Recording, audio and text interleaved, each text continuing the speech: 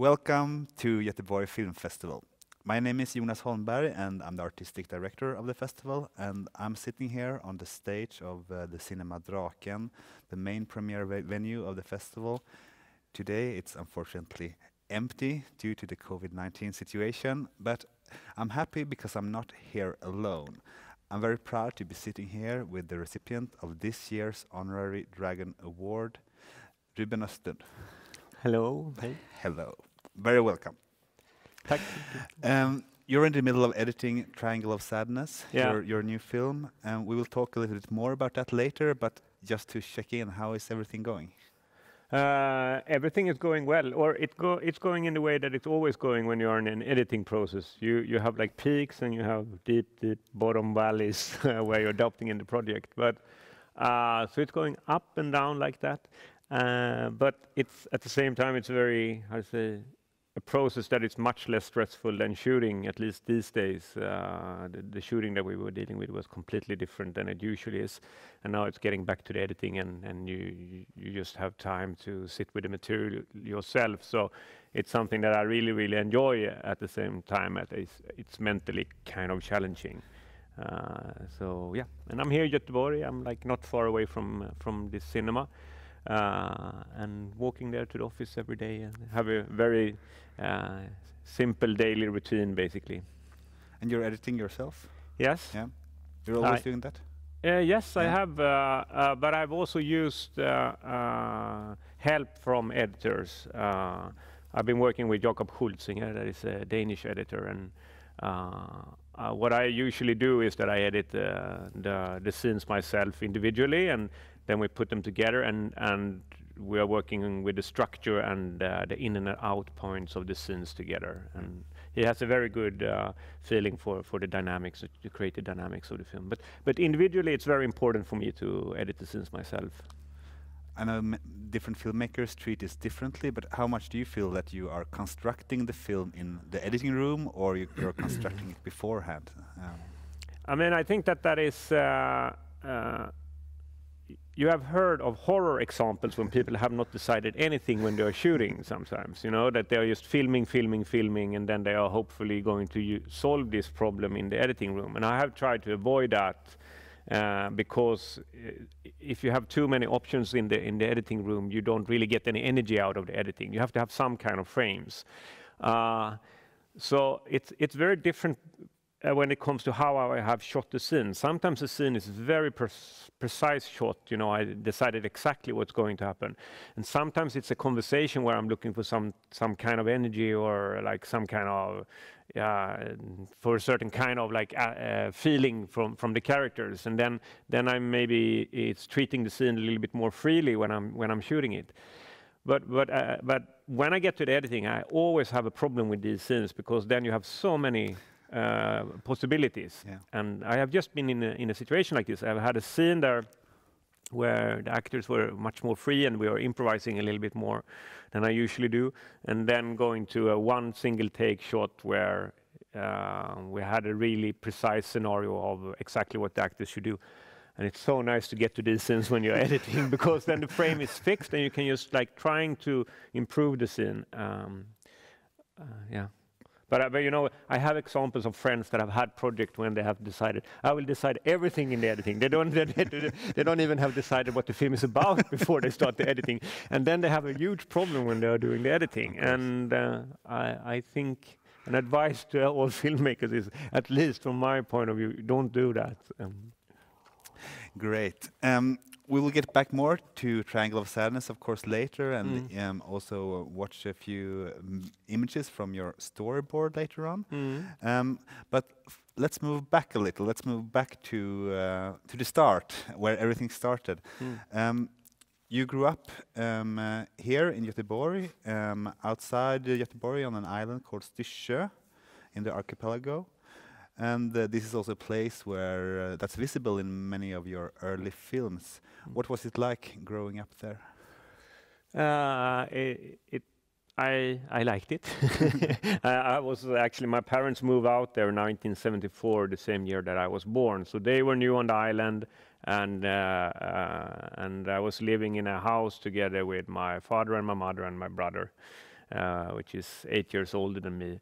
And I mean, it's interesting to talk about upbringing and talk about the village that you come from, because it's hard to say how it really was, because you can't compare with anything, you know, like it was like it was.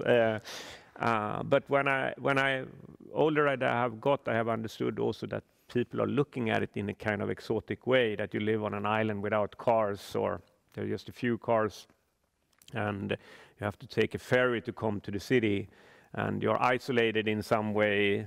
And it's very dark and stormy during the falls, and the summers can be very beautiful. And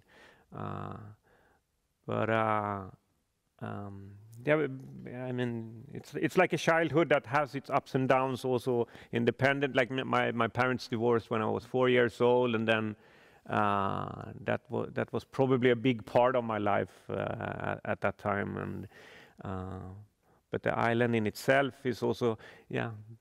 You have, this is your playground, and if you go in that direction in 10 minutes, then you will get to the ocean, and if you go 20 minutes in that direction, then you have the ocean. So it's also a very limited setup. It's almost like when you are deciding, I'm going to shoot the scene with only a single take, you know. This is what we have. This is where we can what we can use when we want to play and have fun as a kid. So yeah. Let's see if I move back there. I don't know, maybe. Given your big interest in monkeys that has been evident in your films, yeah. I read that your mother was inspired by a chimpanzee mother bringing you up. Is that true? Yes, she have said that in an interview at least. It was something like that, you know, every time a baby monkey falls, the mother should help it lift it up so it gets up on its feet again. I don't know if it was a chimpanzee, and then step back, and then lift it up, step back. At a certain point, the baby monkey will slap the mother on the hand. Don't touch me anymore, you know. Like so that's at least the story she tells about it. And you don't know. I don't remember that at least. But both your parents were teachers, but your mother was also an artist. Was that important for you, that she was an artist? I mean, both my parents were doing something. My father was very interested in photography, and my mother was very interested in painting. And I think it was, for me, a big part of my upbringing was colored by that my mother comes from the very north part of Sweden, Haparanda, that is on the border to Finland. And she moved away from there when she was 19 years old and went to Lund, that is a university city in Sweden, in the southern of Sweden, where she meets my dad and quite quickly get pregnant with my brother. And suddenly she realized, I will not go back to Haparanda again. And Haparanda and the southern part of Sweden is like very different atmosphere. Like the winters are very snowy. The sun doesn't come up really in the winters. And there's a smaller community where everybody knows everybody. And if I look at my mother's interest in painting, she was always, you know, like every day when I got into the downstairs, we were sleeping upstairs, and I got downstairs, she was sitting in front of these pictures. There was like a bird's eye view on Haparanda, where you see all the buildings and you see all different people walking on the streets, and it's the snow. And she could point on every single person on that picture and tell me who it was, and tell a story about that person. And she always asked me, can you have a look on the picture? What do you think? Is it something that you don't like? Is it something that looks strange? And she always brought me in and used me as a third eye that she also relied on. And for me, she was giving me a little bit. I think she gave me some confidence to trust on my own instrument when I was looking at these pictures. So that was really something that I remember. And she was like sitting in this just a normal room. What do you say? Fluorescent light in the roof, and just hours and hours and hours sitting in front of these paintings. And I don't know how many of these paintings she did, but there's at least 30 of like this bird's view perspective of Haparanda, with the summer, winter, Christmas Eve, and processing these memories. And I remember she always said that, okay, when you and Marcus, my brother, when you are old and you have moved out, then I will move back to Haparanda. Yeah. But then when we were old. Suddenly we got kids, and she became a grandmother. So she stayed on Styrsö, and but it was really a way of processing her, something that she was missing, I guess. And then my father, he's dealing with photography. I was dealing a lot with photography when I was younger, but I think it's interesting when you look at the background, because then you realize also that the decision of the job that I have, that I became a director, and so it's not a coincidence. It's something that you also inherit from the culture of your parents. And I mean, and not at least that they are teachers, that they're coming from an academic background. But my father's grandfather, he was one of the mecenats, one that started Halmstadgruppen. And Halmstadgruppen is a collective of painters that was surrealist painters that was very inspired by Dalí and so on, and was the first surrealistic art movement in Sweden. And he told a lot of stories about his grandfather. My father told me a lot of stories about his grandfather, how they have said to the members of this group, okay, you can fight as much as you want, but always stick together. Always like treat yourself as a collective. Inside the collective, you can like have different opinions and so on. But when we are like talking about us as a collective, it's very important that we always talk about the group. And so they managed to get some kind of reputation by this attitude towards each other, and towards always lifting up. Every time they made an interview, they talked about the Halmstadgruppen. So by not only bringing attention to themselves, but also bringing attention to the colleagues. Would you like to be part of such a group? I think it's super important to try to strive for having a collective or a group around you that you can get energy from. And I think it would be important to create, if like we want to have a vital Swedish film life, I think it would be very interesting if it can be a couple of these groups, because then it becomes almost like football teams that are competing with each other in some way. So yes, I think I'm quite good in creating that collective around me, creating that kind of group around me. But I can really see how many of these ideas that have been, like how we should run Platform Production, the production company in Göteborg, that I have together with a couple of friends. Many of the ideas of how to run it also comes from, at least when I think back, I see it like it comes from also these things that my father told me about Halmstadgruppen. Yeah. So. But you consider your production company as a movement, or with some aesthetical ideas, or in this way? I would love that it was a movement. But what happened for me and the directors that is in the same generation as me was that we started on film school in Göteborg, the one that I know. The directors that I know, that we met in Göteborg on the film school in Göteborg, today called Akademi Valand Film. And we were lucky because there was a paradigm change in the techniques when we went to the school. Like the small digital DV camera have just came and was affordable to buy also for consumers. And I remember the VX2s and the Sony camera. It's like everybody loved it. You know, it was like it was great. And we was of course inspired of the Dogma movement in their approach of using this technique and not being limited to super big budget and so on.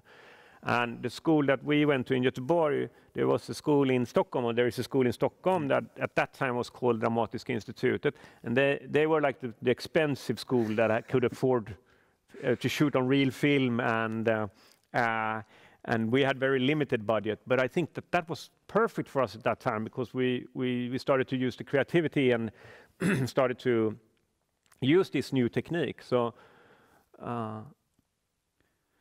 I think it's something that is like that can make a certain kind of movement happen a little bit at least, even if it's not like the 60s movement in France and so on. But it happened something with us because it gave us some energy that we could use this new technique. So it's great when you see there's an invention in the technique and you in some way can use it, because that changes the language of cinema just as much as it comes a new director that have a completely different language, like image language, or like to look for the new parts of the technique that is possible to use. And we were lucky then, and were in the school at that time, and that was like really the starting point for us. And I met Erik Hemmendorf on the school. I met my former wife Andrea Östlund on the school, and Axel Danielsson, Mikael C. Karlsson. There's a lot of people that we work together today that had like the meeting point in the school, even if we were in different grades. And we met Kalle Boman at that school. That really became like a mentor for all of us in our collective. Talking about cameras and new technique, do you remember your first encounter with the video camera as young?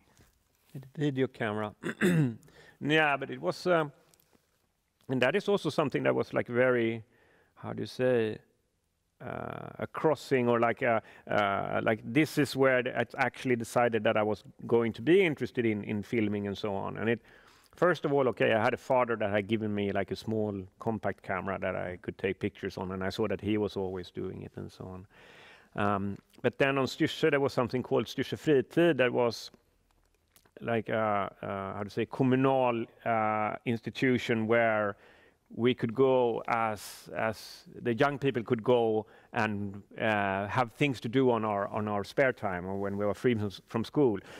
So it was not only sports. It was actually this Styrsö Fritid, and at Styrsö Fritid you could borrow a Super VHS, a Super VHS camera, and an editing. and we got like, we just went there and you signed something, and then you got to borrow this camera for free. And what we were doing was we were filming windsurfing. We were very interested in like action sport, as it's called today, like biking and windsurfing and things like that. And we spend a lot of time to film these activities, and then we cut it together, and we could borrow that equipment. And I think it was very, very important that the luxury of us being able to do that made it possible for me to start to practicing this profession. Yeah. And then your interest in action sport brought you to... It's a horrible category. Yeah, but it brought you to the Alps, where you spent several years skiing and filming skiing. Yeah. And what encouraged you to do this? Well, I was always following my mother up to Haparanda in the winters, and then there was a lot of snow there, and I loved to be in the snow, and as most kids, I guess. And I started to fall in love in skiing, in alpine skiing. I don't know why, really. It was just, yeah, I don't know why. But got very interested in it. And started to buy ski films, and I was like ordering ski films on VHS from the US, from a ski magazine that was called Powder Magazine. You know, like you could see these ads of this ski film, and you send the money in the envelope and send it over to the US, and you was waiting every day for this film to come in your mailbox. And finally, when it came, and like you realized it was a different system, so it was you couldn't watch it. So you had to like try to get a new VHS player, which was like a huge obstacle at that time. But then I watched these films over and over and over again. Sorry, but so I built up my interest and my, how to say, dream world was like from watching these images of like skiing in powder and these steep hills and jumping these cliffs and reading magazines about skiing. And I decided very early, when I was around 12 years old or something, as soon as I'm finished with high school, I will work that summer, and then I will spend my first winter in the Alps. So that was even much more important than filming skiing, which I started to do later on. Yeah. And you made two like proper films, filming skiing that are available and also is possible to watch for the audience. I made during four the festival. actually. Four? Yeah, there are two included in the retrospective in the festival. Yeah. Free Radicals 1 and Free Radicals 2. Yeah. Let's watch a clip from the first one of these.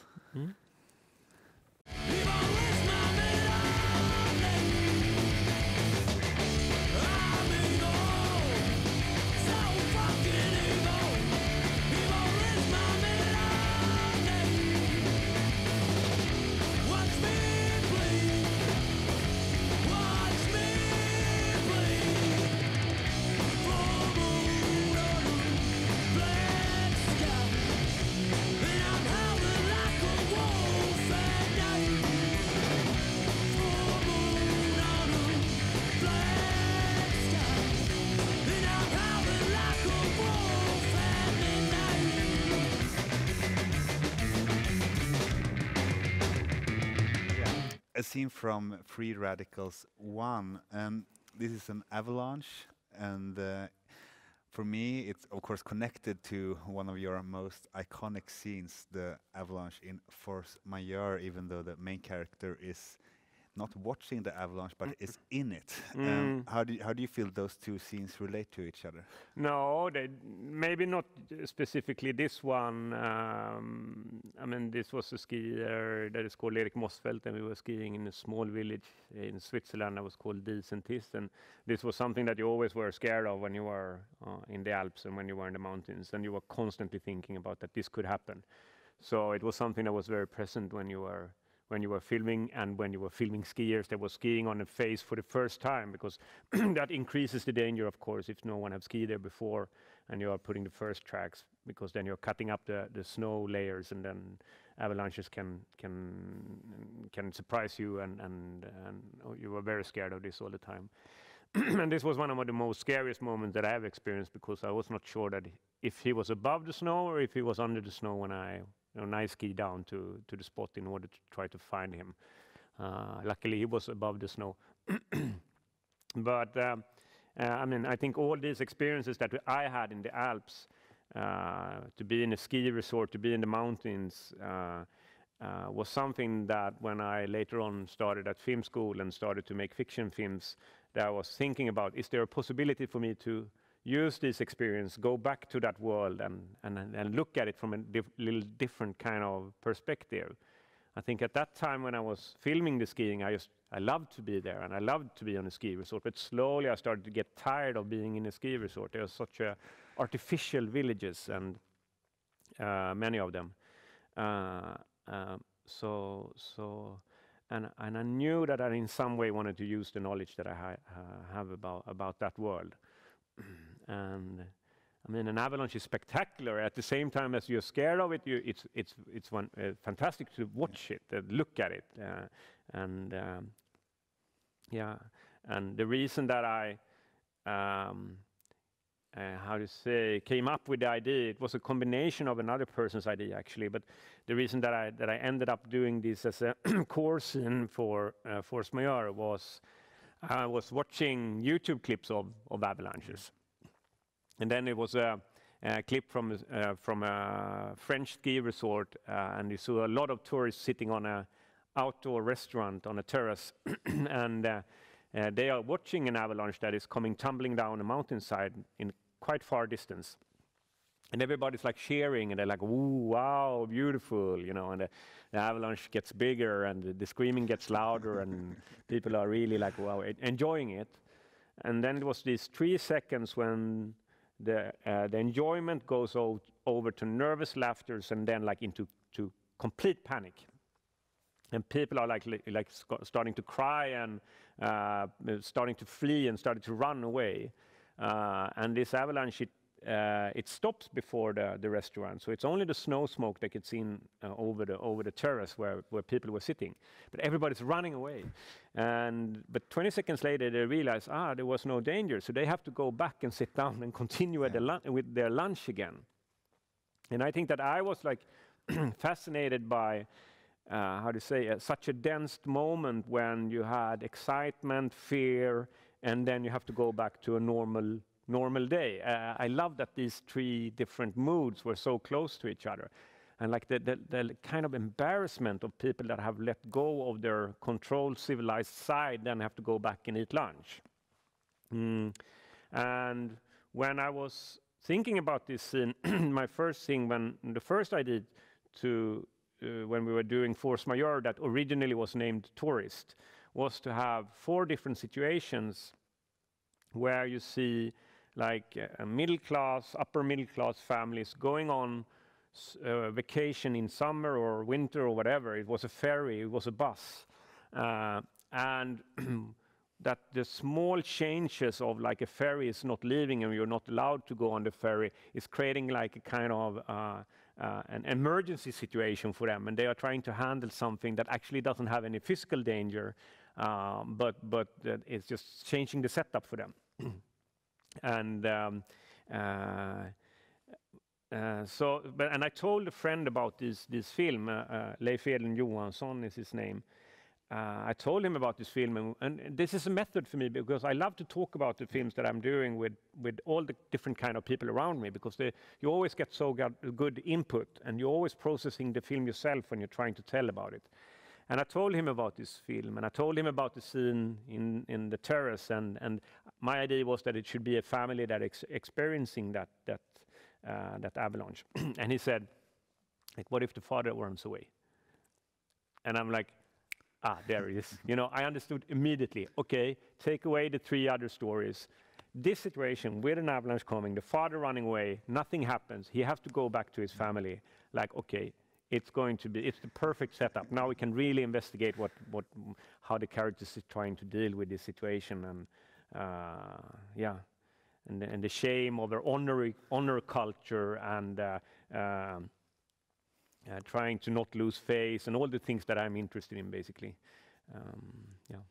Yeah, it's a beautiful scene, and it's a beautiful film, and we'll talk a little bit more about that later. But back to your 20s, when a young Ruben Östlund was filming in the Alps, and started making some money by doing those films, maybe, and not really, but not really. But what was the moment when you realized that this is what I want to dedicate my life to? I want to be a filmmaker. I think that at that time I thought that I would dedicate my life to skiing, and there was a lot of like people in these ski resorts that then maybe have started hotel or become ski photographers, or are making ski film even if they are like 50s or something like that. So there were there were role models of a certain kind of lifestyle that I felt was possible for me. But after a while, as I said before, spending all this time in this ski resort, I got tired of it, and but still I love to film, and I love to edit, and I love to do the films. So I started to, at that point, like I think it was 97, the first time I applied for the film school in Göteborg, Akademivalan Film it's called now, and I was not accepted. I didn't even come to an interview, and the reason that I knew about this school was only because I had filmed some climbing in Göteborg together with a photographer that I went to the school. At that time, it was photography and editing on the school, and that's why I knew about the school. I wouldn't know about it otherwise. And after applying 1 year, I applied the second time, and then I came to an interview, and I showed these films actually, and the how to say, the selection committee or the jury was like open enough to think that I had some experience and could transform it into something else. So that's why I started to the film school. So I mean, if I wouldn't have been accepted on Göteborg Filmhögskolan in Göteborg, everything could have gone in on complete different path. Because when I came to Filmhögskolan, I was not specifically interested in film history. I have not really approached the idea about being a director from another point of view than being a ski film director. So it was a complete new world for me. And during your time at Filmhögskolan, Valand Academy, you made 2 beautiful films that both were premiered at the Göteborg Film Festival. And before we talk about those films, can you tell me about your first memories of screening your first films at the festival? What was it like? It's fun because Göteborg Film Festival is like that's the first festival that was also in my world. I didn't really know about the concept of film festivals when I started at Göteborg Filmhögskola, and people started to talk about the film festival, and like Andrea Östlund, my ex-wife, she had been here since she was young. She had worked at the festival and so on. So she told me a lot about it, and I remember going to this cinema. And experiencing the kind of atmosphere that happens in here when it's a premiere in Draken. I mean, it's a very special feeling when it is one of these premieres here. So when I was screening my first film at the festival, you want to be in the center of the attention. You didn't want to be on a small screen like Hagabion or like something like that. So you were also a little disappointed, even if you were happy that you were screening the film and there were some other people there and you got some good comments, but you wanted to have more attention. So and when you were looking in the catalog, you was like, how does the image look? You were evaluating the kind of attention your film in comparison to the other films. So even it was almost more stressful to have a film on the festival than not having a film on the festival. It was much nicer to go here and just watch films and not being nervous about your own film. Now you're the center of attention. Yes, anyway, finally. Those 2 films, in a way, they are 2 beautiful and very intimate films and very personal films. The first one was called Let the Others Deal with Love, about your friends, more or less. And the other one was called Family Again. And this is about your parents. And it's about your parents' divorce. Let's watch a clip from this film. Jag hade aldrig kunnat skilja mig från dig om jag hade fått välja. Jag hade aldrig kunnat det alltså. Nej men vadå om du hade fått välja? Ja, eller jag hade aldrig kunnat göra det därför att det var så smärtsamt och att bli ensam och att nej men det stämmer ju inte. För mig, men för mig stämmer det. För mig stämmer det var ju så här om man tänker efter så var det så att jag sa den dagen, alltså jag vill att vi ska fortsätta att leva tillsammans, men då måste du se mig som din allra bästa vän. Så var det. Jag sa att men samtidigt hade ju ett förhållande. Det var du som ville. Du bröt ju. Du sa att jag skulle flytta. Du sa ju att jag skulle flytta. Jo men Klasse, så här var det. Du sa ju att jag lyssna skulle nu, flytta. jag sa så här att jag vill inte leva tillsammans med dig. Om inte du börjar se mig som din allra bästa vän. Och sen flyttade du, och det var vi väl överens om, in till Göteborg, och där skulle du bo. Och jag sa att jag flyttar inte tillbaks förrän den dagen du börjar se mig som din allra bästa vän. Du så var det. Inte tillbaks. Nej, men jag sa att vi ska inte flytta ihop igen. Förstår du? Nej, men du så var det. Och då så åkte jag, helvete heller, så åkte jag. Jag hade ju ringt, nej men Klasse, allvarligt talat. Sen när jag kom tillbaks ifrån Haparanda, vi var där i 6 år, då hade du träffat den här unga flickan. Och så sa du någonting som är belysande för hela. Nu skulle jag verkligen visa att jag älskade dig. Exakt det så. Jag skulle visa dig att jag älskade dig när du hade träffat den här unga flickan. Förstår du? Nej, exakt inte. Så sa du. Och det var som i ett nötskal. Du såg mig som din mor. Ja, så du kunde inte förstå. Så kan man väl säga att relationen är färgad utav det. Det är ju en annan sak. Jo, men jag menar, det var lite orimligt. Jo, men visst fan, man kommer inte till sin man och säger så här att nu får du visa att du älskar mig för jag har träffat en ung man.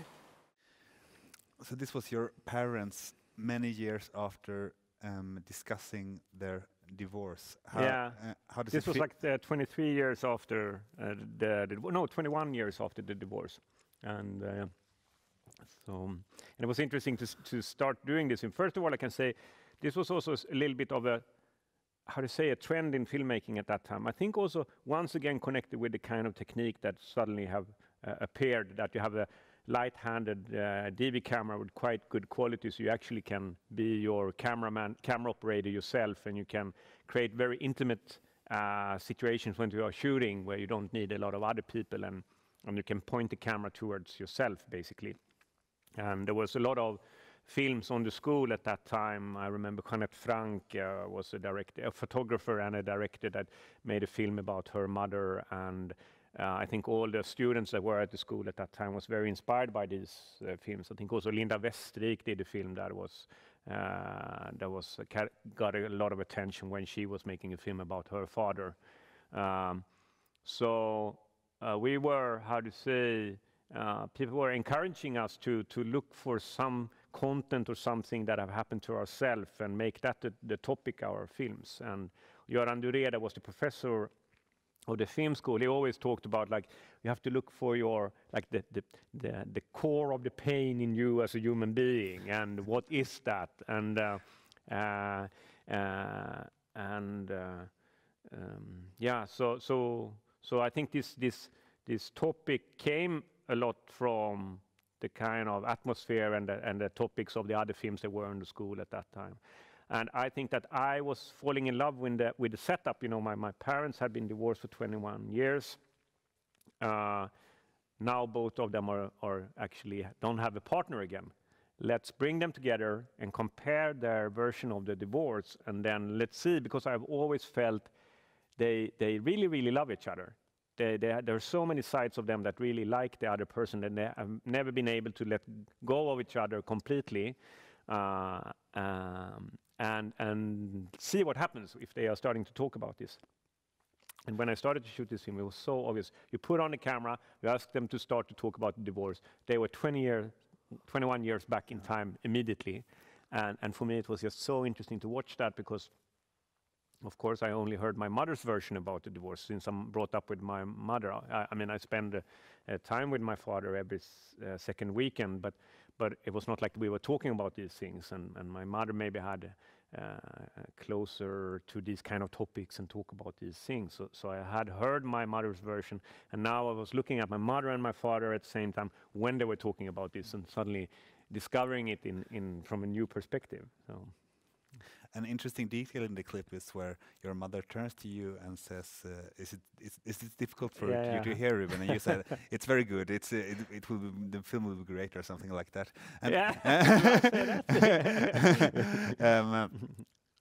And but for you, was the film an excuse to get your parents to talk about these things, or was it was the idea come from this will be a good film?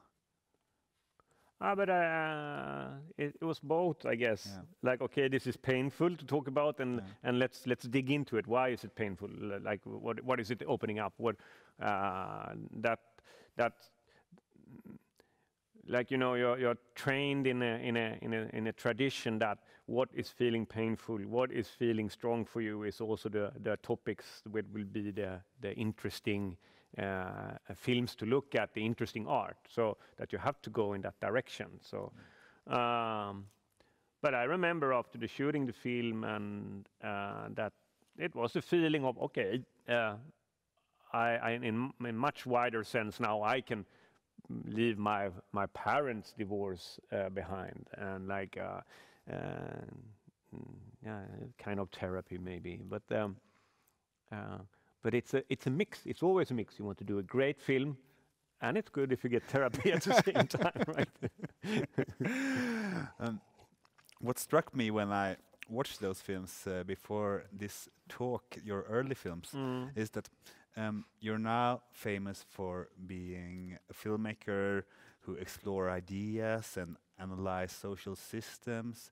But if you look at those films, also Let the Others Deal with Love, with your friends, yourself are in the middle of film, interacting and being present, and not being like analyzing from a distance.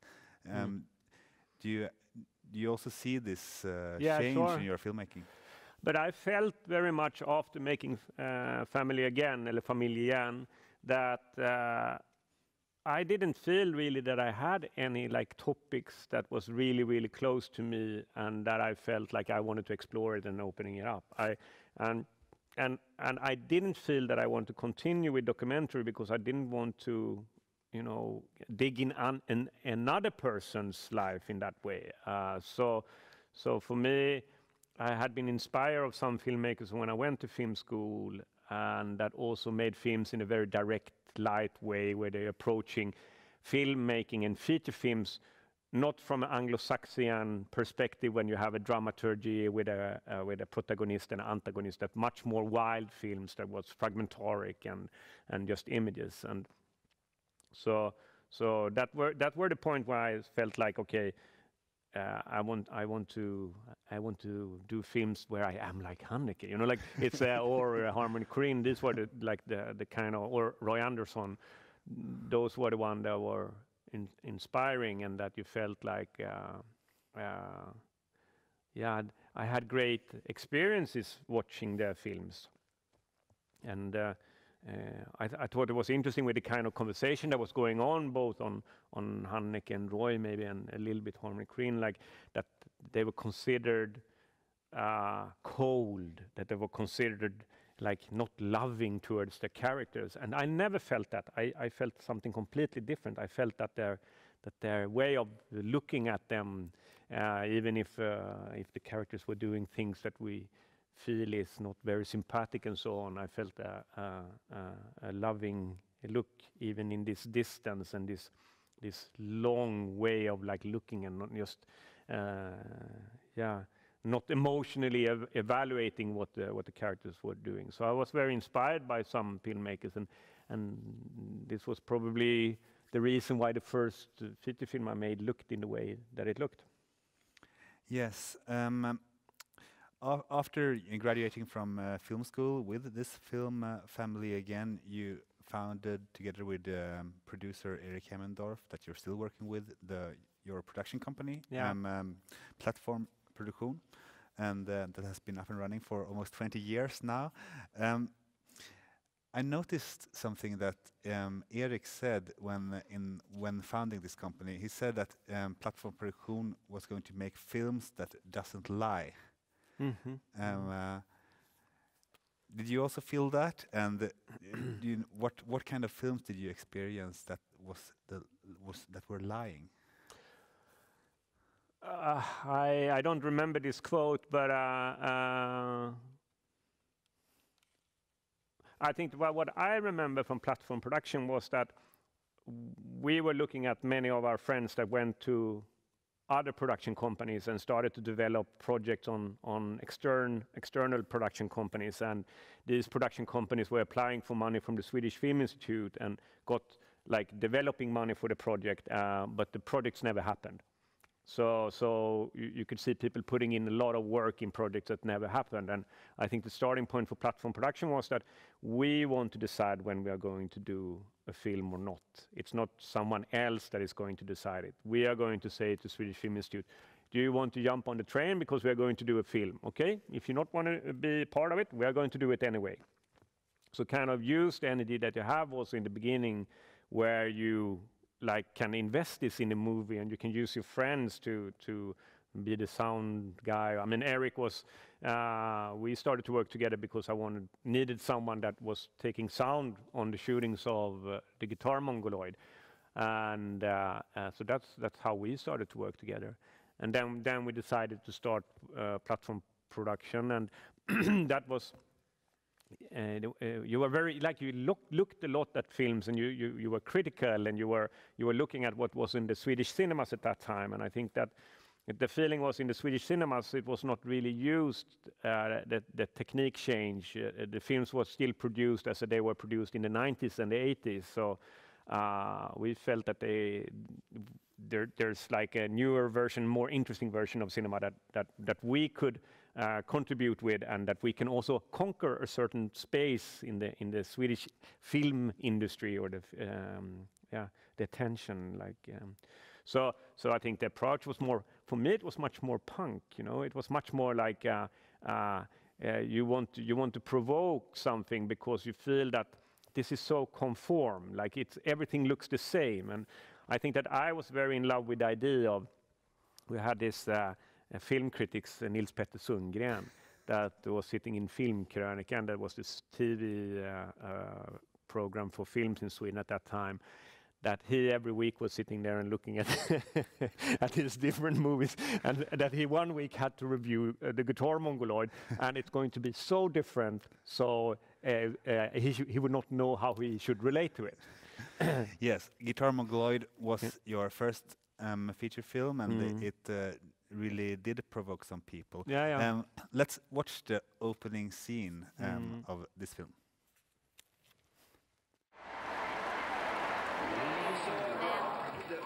4, 3, 2, 1, 0. Orkestern nu.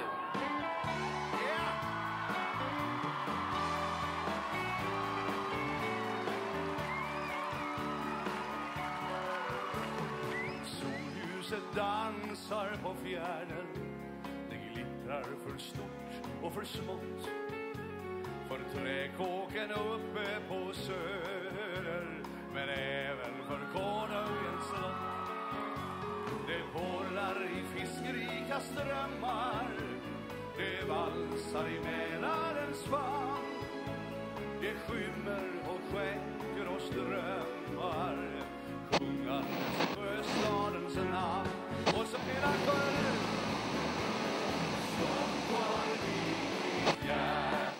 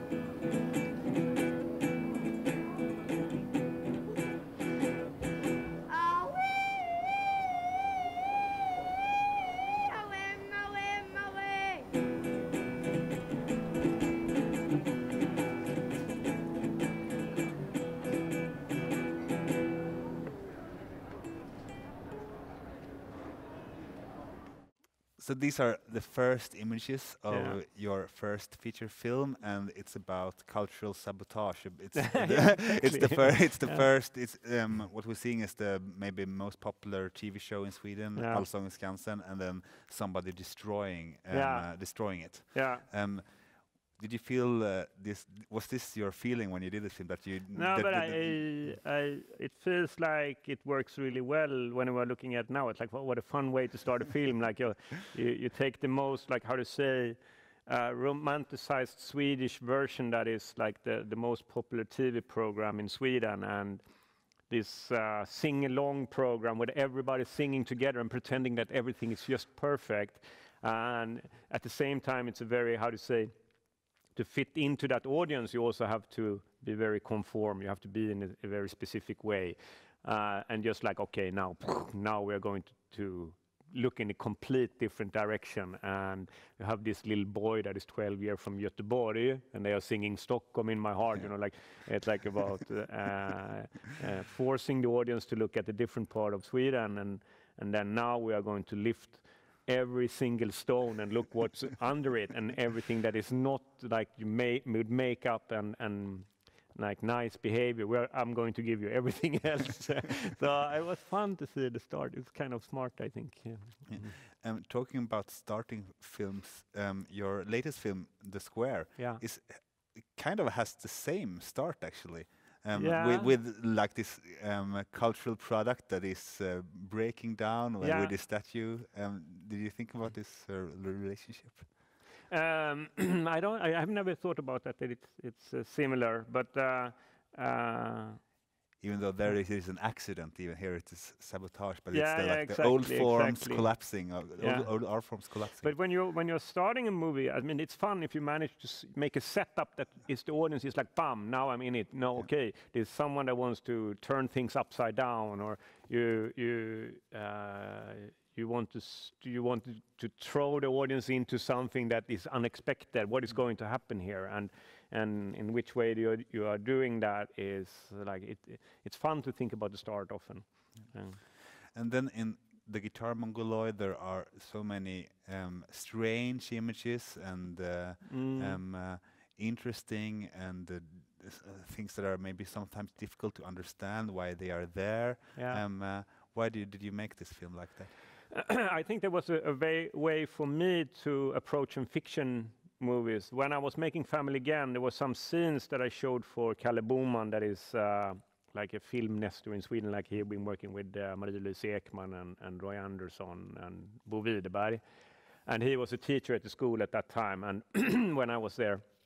And I showed him some scenes that I was filming with my father, and I told him that we were taking it over and over again. And he said, well, you basically are working like Bo Widerberg is working with his fiction film. So it's no difference between documentary, how you approach documentary and you approach fiction. And when he said this, I was like, aha, so I actually can make fiction movies. This had never crossed my mind. I thought that fiction movies would be like a process that is completely different. And when he said it, then it was like a click. And okay, so I can approach fiction in this way. And I had watched a movie that was called Gamma of Harmony Korine that had a great impact on me, which was a very fragmentaric movie that starts with a tornado that is just turning things upside down in that little village in the middle of the country of the US, and then it's aiming the camera to all these different kind of odd personalities that is in that village. And I think it was a great inspiration for me when I was doing this film, and I started to aim camera toward like these authentic, unpolished people and situations that we most of the time when it comes to fiction movies is trying to cut out or leave out. And there was one thing with Allsång på Skansen, this sing-along program that was like on the program that you got when you went to the sing-along event. Then from one year to another, on the cover it was a guy with a yellow cap that you could tell he was handicapped in some way. Had some kind of limitation, in dysfunctional limitation, I don't remember. But from one year to another, he was replaced with a blonde woman, and suddenly they had paintbrushed him away, or like in Photoshop, just cloned him away. And it was like also like a certain kind of irritation that we are trying to protect ourselves from everything that is disturbing, or so it's like let's go into everything that is disturbing, basically. And this film certainly disturbed some people. It got some great reviews, but it also received a lot of quite harsh criticism. Yeah. How did you feel? No, but I think I would have been disappointed if it didn't go in that way. But we did something quite fun with the DVD cover, because when you rent the DVD in the stores, then it was like the best Swedish film of the year, and there was like a couple of fives and all the fours that you got as a review. And then when you get home and you're opening it up, then it says the worst Swedish film of the year, and then it was all the ones and the twos. So it was also a way of trying to neutralize criticism and stand above it and not let that decide if you feel that you have succeeded with the film or not. If this film created some conversation and some discussion about film, your next film certainly did that a lot. It was called Involuntary, and let's watch a clip from that one.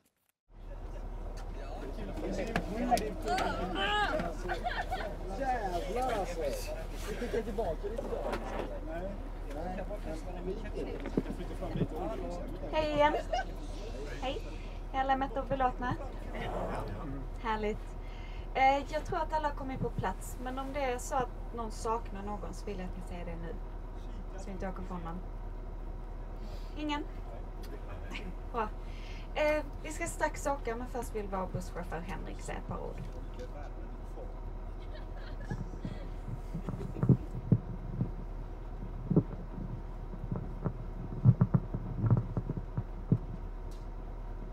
Ja, jag vill bara säga att varje gång som vi gör ett stopp vid den här rastplatsen så brukar jag gå igenom bussens olika utrymmen. Och den här gången när jag gjorde det så upptäckte jag någonting väldigt tråkigt. Och för mig får ni gärna spela lite musik och tjoa och kimma en aning, men ha sönder saker på bussen, det kan jag bara inte acceptera. Det tror jag de flesta förstår. Vad är det som har hänt då? Vad sa du? Vad är det som har hänt?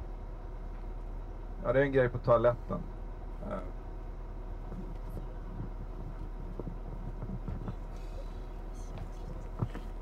Alltså det är någon som har haft sönder någonting på toaletten. Men det spelar inte så stor roll vad det är. Men det funkar bara inte. Jag vet inte hur ni brukar bete er hemma. Men ombord på den här bussen så får vi i alla fall följa vissa regler. Är det någon av oss som har varit på toa eller? Nej. Du har aldrig. Vad är det som har gått sönder då? Ja, det är inte så intressant. Det är en gardinstång som har gått sönder. Men det spelar inte så stor roll vad det är. Men jag vet inte, vi är ett litet familjeföretag. Alltså. Ja. Vi liksom blir personligt drabbade när någonting sånt här händer. Ja, vi fattar det, men liksom, vi har inte gjort någonting. Ja, det är ett synd om era familjer, men Ja. det är inget jag kan varken ta här, för jag har Nej, inte nej. gjort din buss. Nej, jag vet inte vem som har gjort det. Jag anklagar ingen särskilt, men jag tycker det ingår i någon slags normalhyfs att man vågar erkänna om man har gjort en sån här grej. Vi har inte ens varit på toa. Vad säger du nu? Det kändes ganska träffande faktiskt när du kommer fram just till oss här. Men... Ja, det är upp till dig om du känner dig träffad, men jag tycker det är dålig stil. Ja, det är jävligt dålig stil alltså. Det är upp till dig att köra bussen. Det är ingen idé att snacka om det på det här sättet. Jag kör det.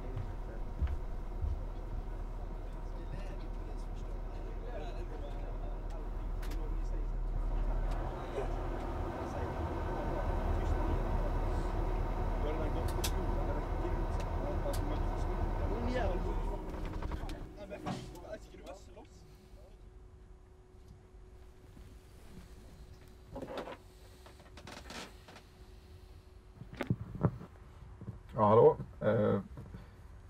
Ja, jag tycker verkligen det är dåligt. Jag tycker att när en sån här sak händer så kan den som har gjort det komma fram och erkänna det för mig.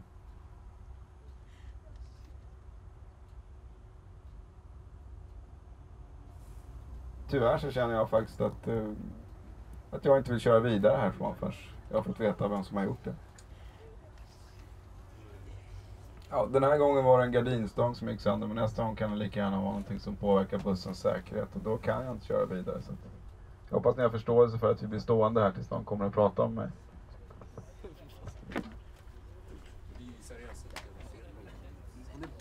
bussen!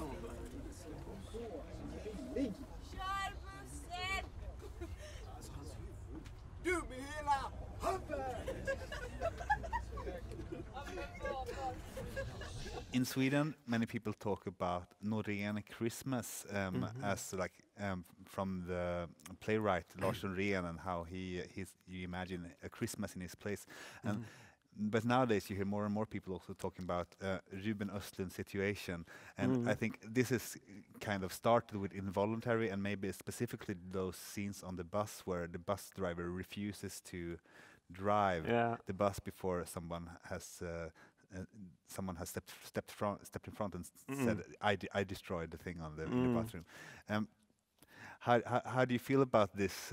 People talking about Ruben Östlund's situation, and what was it that you wanted to create with this scene? Of course, you get proud when you hear that, and I mean, I think that when you make the audience or the one that have experienced your film start to look at life in a slight different way, and being able to discover situations in life in a slight different way because they have a reference from your films, then that's exactly what art is about for me. That is like someone have given you a certain point of view that makes you experience life in a slight different way.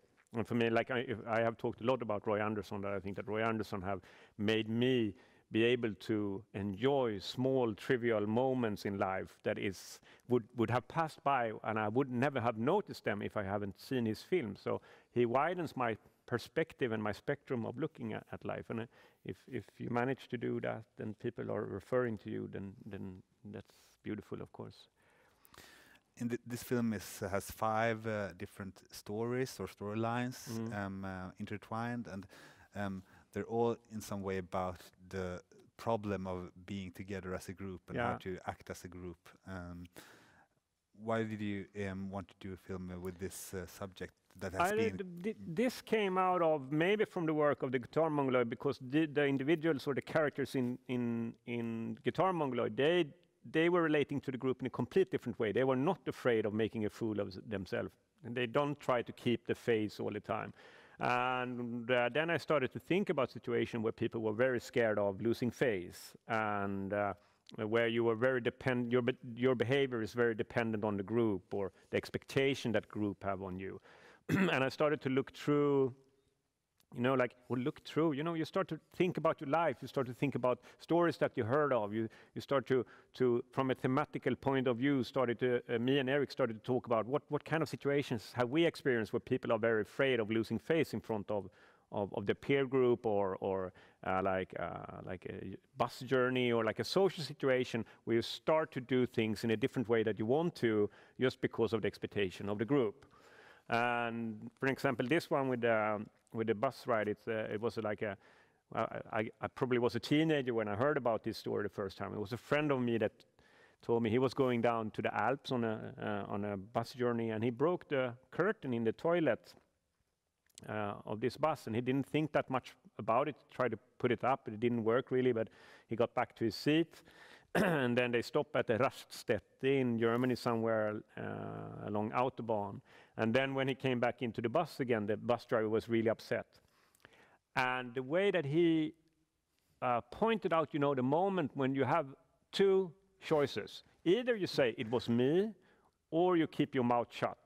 And that was that's a classical dilemma. You have 2 options or more. None of them are easy, because if you're saying it was me, it's going to be embarrassing for you.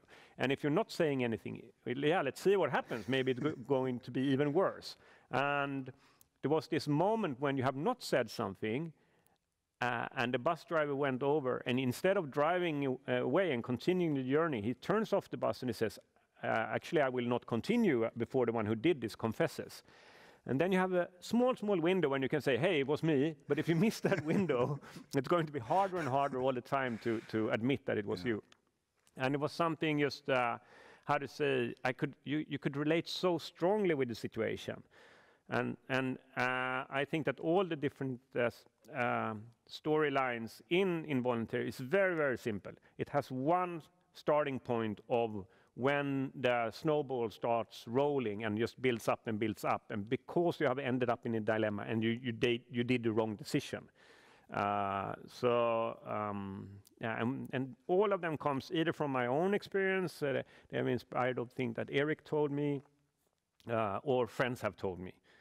And it was something also, to try not to look for the most dramatic events, to look for the trivial, small events, but we can relate to the mechanism in it, and we can also apply it on all different kind of human situations. So I would say this is also maybe the first time that where I'm like going into a little bit like sociology, you know, like you're looking for a setup of a situation that we can relate to and we can understand. Wow, I would also have done that.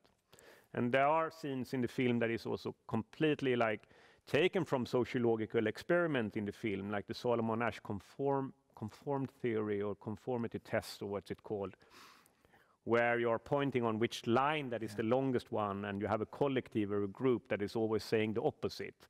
And finally, you will change your mind. You will start to point on the smallest line and the shortest line and say, this is the longest one. Yeah. So it was really like the kind of, how to say, power the group have over the individual, and in which way it affects us. And yeah. I don't know how much you can influence these kind of things as a filmmaker, but your films sometimes get quite funny titles in France.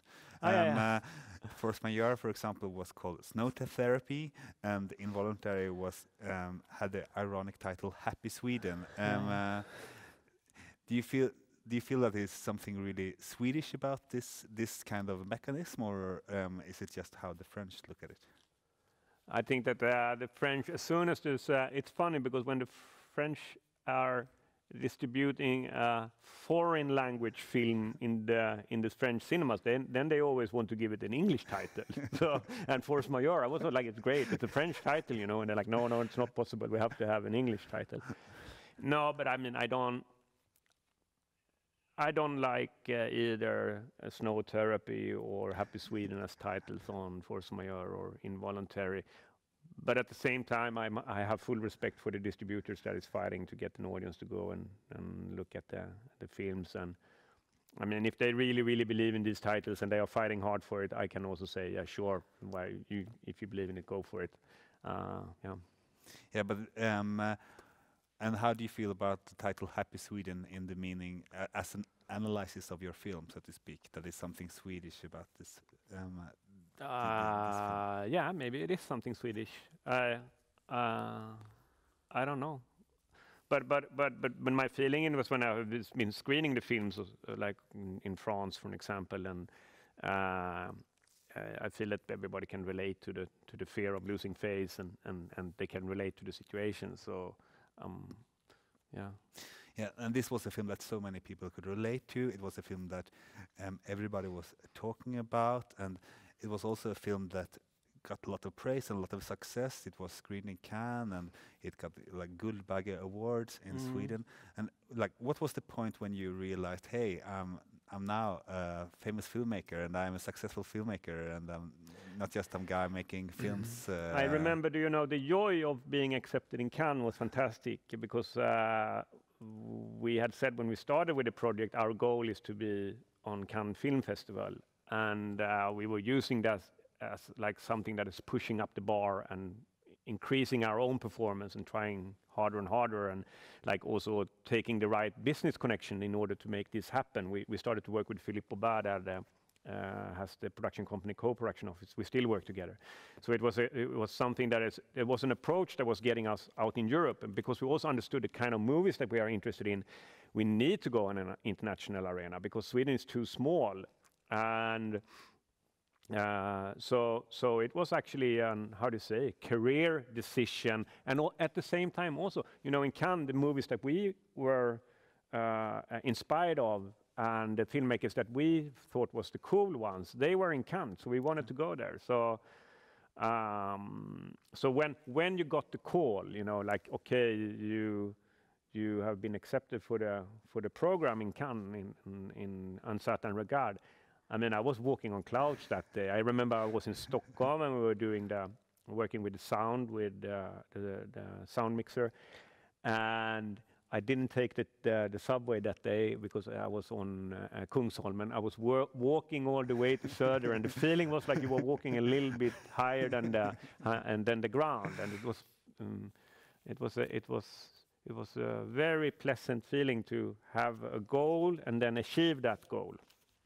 So, and then we was very proud when we were in Cannes. And I remember we met the Danish industry in Copenhagen airport when we were changing flight to go to Cannes, and the Danes didn't have a film in Cannes that year, and we were like, yeah, now finally, like the Swedes are like cooler than the Danes when it comes to filmmaking.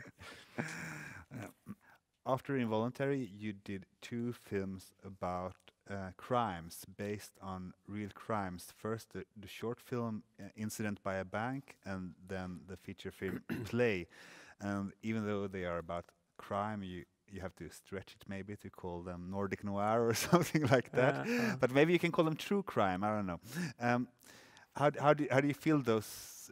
Why did you turn to crime, and how does these films, do you feel, relate to the traditional criminal film?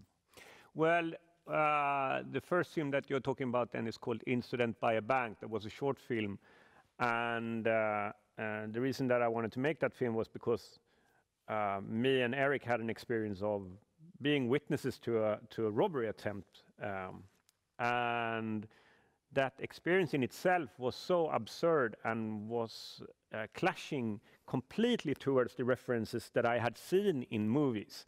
So when I was like looking at reality on the other side of the street and what was going on, I couldn't recognize reality. For me, it looks like, no, something is completely absurd. It shouldn't look this way. So I realized when we were experiencing that thing that all the reference that I had from fiction movies had really changed my perception of reality and made it much harder for me to really react and act in a way that was the proper way of acting in that situation. I mean, I become like a complete bystander, like Eric asking if we should call the police, but I'm saying like, no, there's no reason. They were trying to rob NK in Stockholm, that it's an exclusive shop. I was like saying, no, it's no reason because, you know, they have a button under the desk and they just push it and then the police comes. Something that I have not a clue about, but I have maybe seen in fiction movies. And so when experiencing this, I felt also that I want to give a reference of this event to that can correct also all the images that I had seen that have created this wrong image in my head. And this is not only me that have been interested in this discussion. I would say that Kalle Boman had talked a lot about like how culture references are changing our perception on the world and changing our behavior, and especially moving images that is hard to, how do you say, separate from a real memory.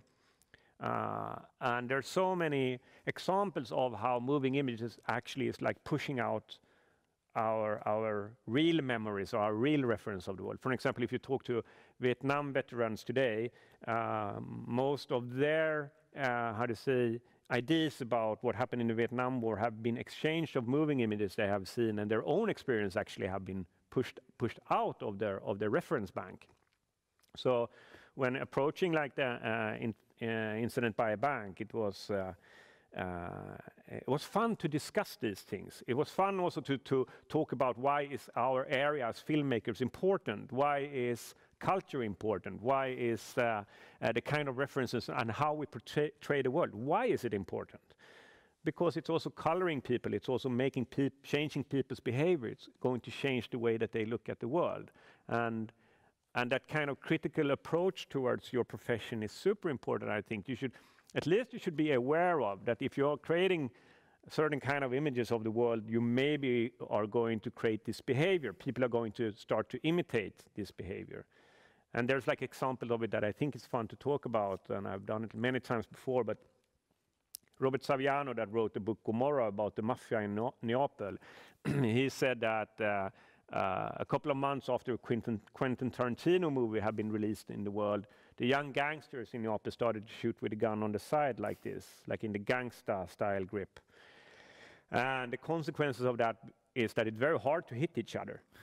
So the shootout became much longer and much more bloody, and the police had a mess cleaning up afterwards. So even if it's not really efficient and it's kind of bad to try to aim towards someone like that, even if it's so irrational, people are imitating this. And I think we have to look at human being from that kind of perspective.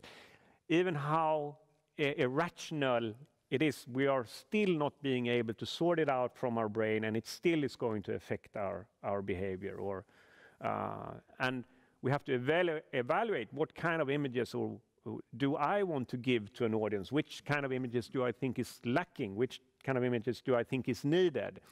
How do I add something to a discussion about something that is going on? Am I just playing on the cliches? Am I just using the same cliches? Am I just hammering in the same kind of scenario?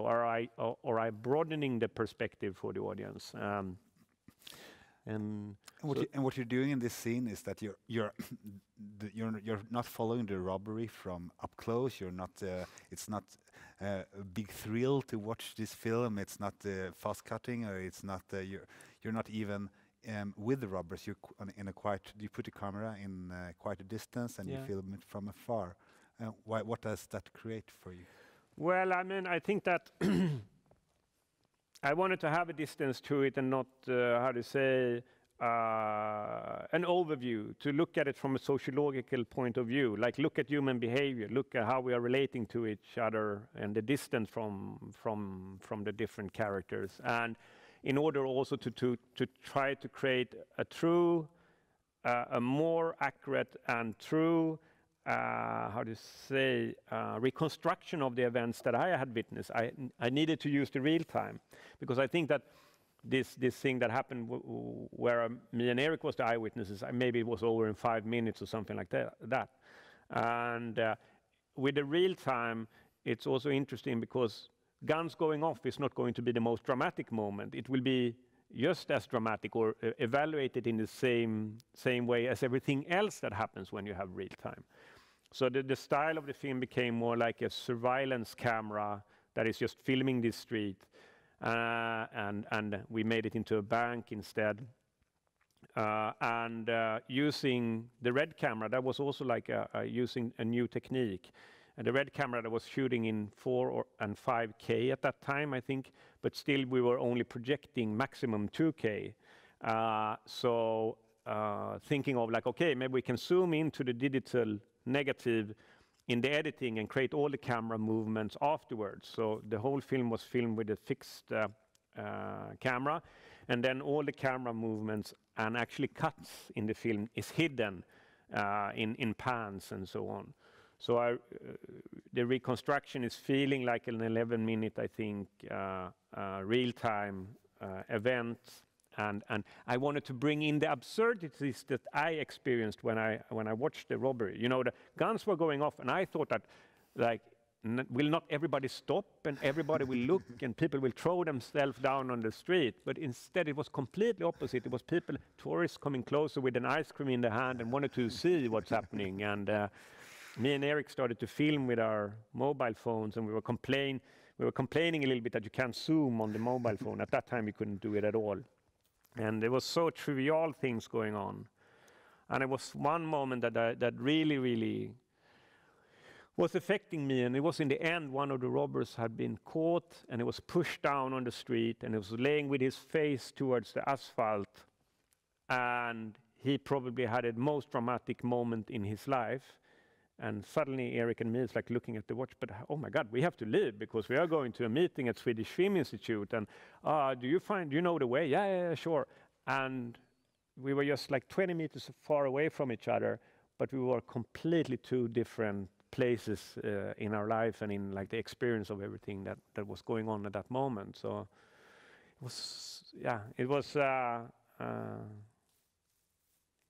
like a strong feeling of everybody's playing the main character in our life, of course, and life will continue even if you have just experienced this. You are going to deal with all the trivialities and all the bureaucracy and all the sad things that you don't see in the movies. That is what he's going to deal with now. And and you use some of the same visual strategies also for your next feature film, Play, which is also about a crime. It's about a group of young boys who are robbing another group of young boys. And let's watch a clip from this. In this clip, you're quite close to the characters, but usually you are, as in Incidents by Bank, you see them from quite afar. But let's watch the clip first. De kommer där, mamma.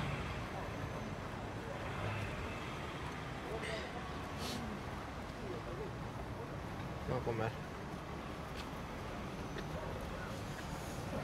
Kan jag få se på din mobil? Va? Kan jag få se på din mobil? Varför då? Jag ska bara kolla en grej. Om jag får tillbaka. Men låt någon bara se på en Klart du får mobil. tillbaka den. Om jag får tillbaka den. Ja, det är klart du får tillbaka det. Hör du trög? Ser ut som en tjuv, eller? Jag kommer ihåg. Vad var det för helgen? Hemma. Hur? Du gick inte för mig nu, va? Nej. Nej. För min brorsa blev rånad och misshandlad förra helgen. Han blev av med exakt en sån här mobil. Okej, men alltså det där är min. Du gick inte. Ta det lugnt, okej? Vet du att det är han? Du vet inte om det är han eller hur? Bevisa till din mobil. Ja, men vadå? Vänta. Bevisa till din mobil då, eller? Men jag kan inte be om bevisa. Vänta. Bevisa. Ja, men kvitto. Idiot, har du på dig kvitto? Men ta det lugnt, Abdi. Vänta, har du på dig kvitto? Ta det lugnt, okej? Det är värdelöst. Men du kan inte skrika på honom. Vet du om han har gjort någonting, eller? Döm honom inte i förväg. Eller hur? Shit. Fan, gå och döma vem som helst med en sån mobil här annars. Ha? Ja, det går ringa. Jag skulle ta vad jag... Ska jag få den? Har du något annat bevis? Va? Ha? Vad sa du? Har du något annat bevis? Jag tror inte. Ha? Jag tror inte det. Vad ska jag göra då? Han gav ett kvitto som bevis att det är din mobil. Men det är inte så att han går runt med kvittot. Nej, men jag har inte sagt att han går runt med kvitto. Men ta det lugnt, Jag säger bara, är det din enda bevis? Annars gå till Abdi istället. Gå till Abdi. Vänta, nej. Vadå nej? Du kan inte stå här och döma honom, eller hur? Bilder. Vi vet inte om det är Tror han. du jag är en idiot, eller? Anna. Man kan bara ta bilder. Vem Men tror kan du du jag är? sluta, eller? Hallå, snälla. Du ska döma honom i förväg. Ursäkta våra kompisar, de är som de är. Deras temperament. Ja, temperament. Ja, eller hur? De får ta det lugnt. De kan inte hålla på med den attityden. De får aldrig följa med. Alltså jag kan ju säga till att jag var med och köpte den och så. Jag lovar, jag var med när jag köpte den. Nej killar, jag tror inte Ellen har tagit mobilen alltså. Men vi måste försöka lösa det här på ett bra sätt. Så lyssna bara på dem, okej?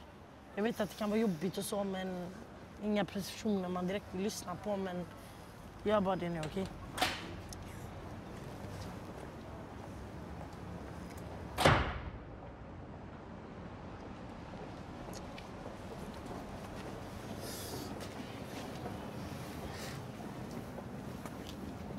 Nej, jag pratade med min brorsa precis. Han är en bit bort härifrån. Vi ska gå till honom. Vi köper mobiler för han. Han ska avgöra om det är hans eller inte. Jag vill inte följa med. Vad sa du? Jag vill inte följa med. Jag har inte gå dit. Okej, du kan stanna här med mobilen. Jag kan gå till honom. Nej, varför ska jag... Alltså jag har gett två alternativ. Jag säger bara nej hela tiden. Abdi, ja, jag vet, men ta det lugnt, okej? Shit, är det bättre alternativ eller? Håll käften, okej? Vänta, är det det enda du kan säga, eller? Håll käften, okej? Nej, vänta, säg någonting annat Men än tyst nej. annars, okej? Det här kommer inte hjälpa Jag detta. satt emot. Men håll käften, okej? Det räcker. Håll käften, okej? Tror ni vi kommer någonstans med att ni står här och skriker, eller? Tror ni de vill följa med? Han får mycket luft i Ja, men sig. tyst. Tror du de vill följa med? Tror du de blir rädda för det, eller hur? Tror du han vill följa med om ni står och skriker på honom? Låt honom säga någonting annat. Nej, men då så håll käften. Låt honom säga vad han vill. honom Låt honom säga vad han vill annars, okej? Låt honom säga vad han Säg vill. någonting annat då. Tyst nu, okej? Jag snackar med honom nu. Tyst, okej? Ge mig tyst. Vad sa du? Varför kan inte han komma hit? Idiot! Han är rädd för er. Han blev Det räcker nu, okej? Vad är det för dum fråga han frågar? Det räcker, ja det är en dum Har fråga, något men i det livet, räcker, eller? okej? Det räcker. Låt mig snacka med honom nu. Håll käften, okej? Vad är det för dum fråga Håll han frågar? käften, sa jag till dig. Vad? Okej Sebastian, lyssna här. Du vet Sebastian, eller? Ja. Alltså kolla här, han är precis här runt hörnet. Det tar inte lång tid. Ni vill inte ha bråk, vi vill inte heller ha bråk.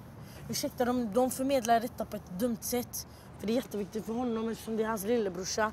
Och det är viktigt för er också eftersom jag förstår att ni blir rädda. Bara följ med och visa upp mobilen så att brorsan kan få kolla på mobilen. Då får du gå sen när han har kollat. Det är inte svårare än så.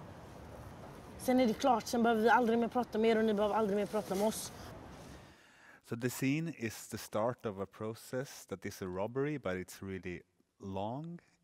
It's like it's turning to in some kind of game almost, where those 5 young black kids are robbing these 3 middle class kids.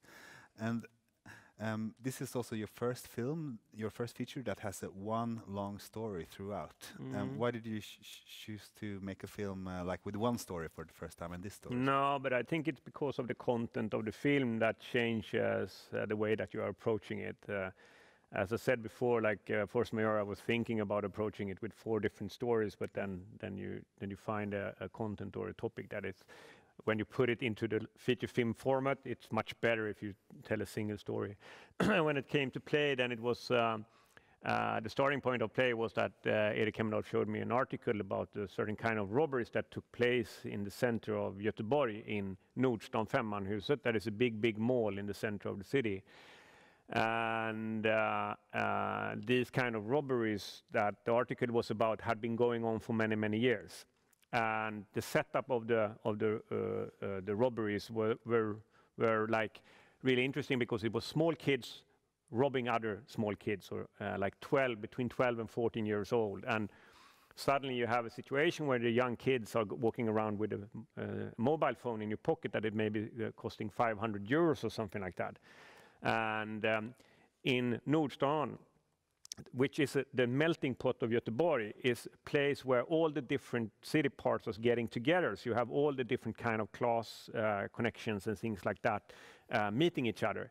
It's basically one of the only places where you can see all the different kind of socio-economic groups that are included in the area of Göteborg. The robbery took place with a rhetorical trap. So the robbers were walking up to kids that they saw were new in the city, and maybe were there for the first or the second time without their parents, going up to them and asking, do you know what time it is? And the victims immediately feels like there's something strange going on, but they bring out the cell phone to check what time it is, and immediately when the robbers see the cell phone, they go, hey, where did you get that from? My brother was robbed the other day. He had exactly a phone like that. So they create a problem that doesn't exist, and in order to solve this situation, they say, we're going to show the cell phone to my kid brother that is just outside this mall on a street, so we have to go there and show it to him. And if you have not stolen it, there's no reason of you to be scared. Then he will just say it's not his phone, and then you can leave. And the robbers were also using characters like bad cop and good cop. So one of the robbers, they were actually, how to say, going stone, scissor, bag before to decide which role they were going to play in the setup of the robbery. So one robber is playing bad cop and another robber is playing good cop. So immediately when the victims were getting a little scared, then they go, hey guys, I believe in you, there's no problem, but you don't need to feel scared if you have not stolen the cell phone. And they also use things like they are saying, our kid brother is there with our mother. So they're also like pretending there's like an adult that is over there in order to get these boys to leave the mall and go to this a little bit more, how to say, calm streets where they were robbed then. And it was very interesting when it came to these robberies. They were going on for many years. And people were seeing that something was going on, and they were passing by really close. Because there was a lot of people in these malls, of course. But still, it was very hard for the adult world to interact. So it was almost like the kids' world were taking place on one level, and the adults' world were taking place on another level. And that it was like a wild west for the kids. And the interaction, like the adults that maybe could take some kind of responsibility, didn't interact. And it was like the social contract between how you look at other kids was completely different than, for example, when my parents' generation was brought up. So it was a lot of these kind of aspects that were interesting. And then, of course, it was one aspect that really was the reason that I wanted to make the film, and it was that the robbers that was from the real events, they had one thing in common, and it was that they were black. So suddenly occurs an image that is very hard to relate to and very hard to talk about, like 5 black boys robbing middle-class boys or like white boys in the center of Göteborg, where basically it's like where these two social groups are meeting.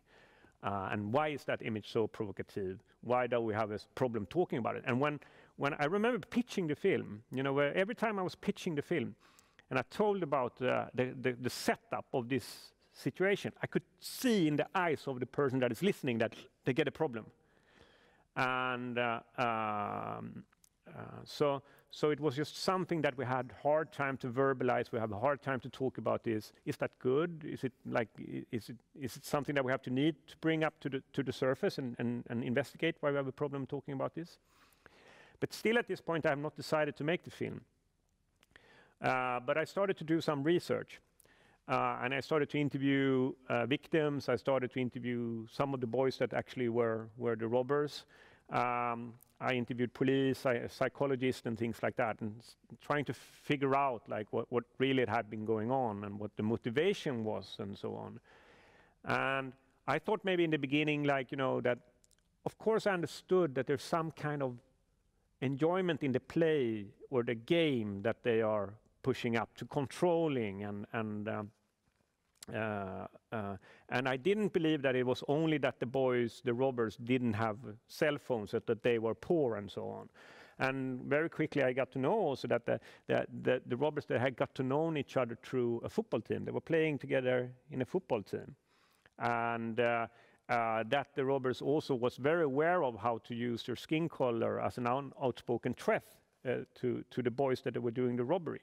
So, and they were talking about like, okay, like the references that comes from some culture and so on, like you could tell that it have made an impact on them and how they look on their possibilities and when they are fantasizing about the future. Like, okay, I have this stigmatized skin color, and then like, in which way can I fantasize about my future? I'm going to walk on Paul's, the bread factory, and so on. Of course, it's also connected to where they are in the city, or maybe mostly connected to where they are in the city and which kind of socioeconomic part of Göteborg they are in. But when I did this interview with one of the robbers, he told me very unspoken. We're very aware of how to use this, and you immediately understand like what kind of impact these kind of how do you say, images that they are meeting in fiction movies and media report and so on is also creating a circle, and they are imitating a certain kind of behavior. And that was the point when I really decided I wanted to do this film, and yeah. But this film also, after it was released, it also stirred a big debate in Sweden, and some people talking about that you were reinforcing this kind of stereotypes, and some people even call it racist, this film. Like now, when you look back at this debate, how do you feel about it now? I think it's interesting because I think that like the leftish people that believe in socialism and like a certain kind of idea about how you should approach problems in our society.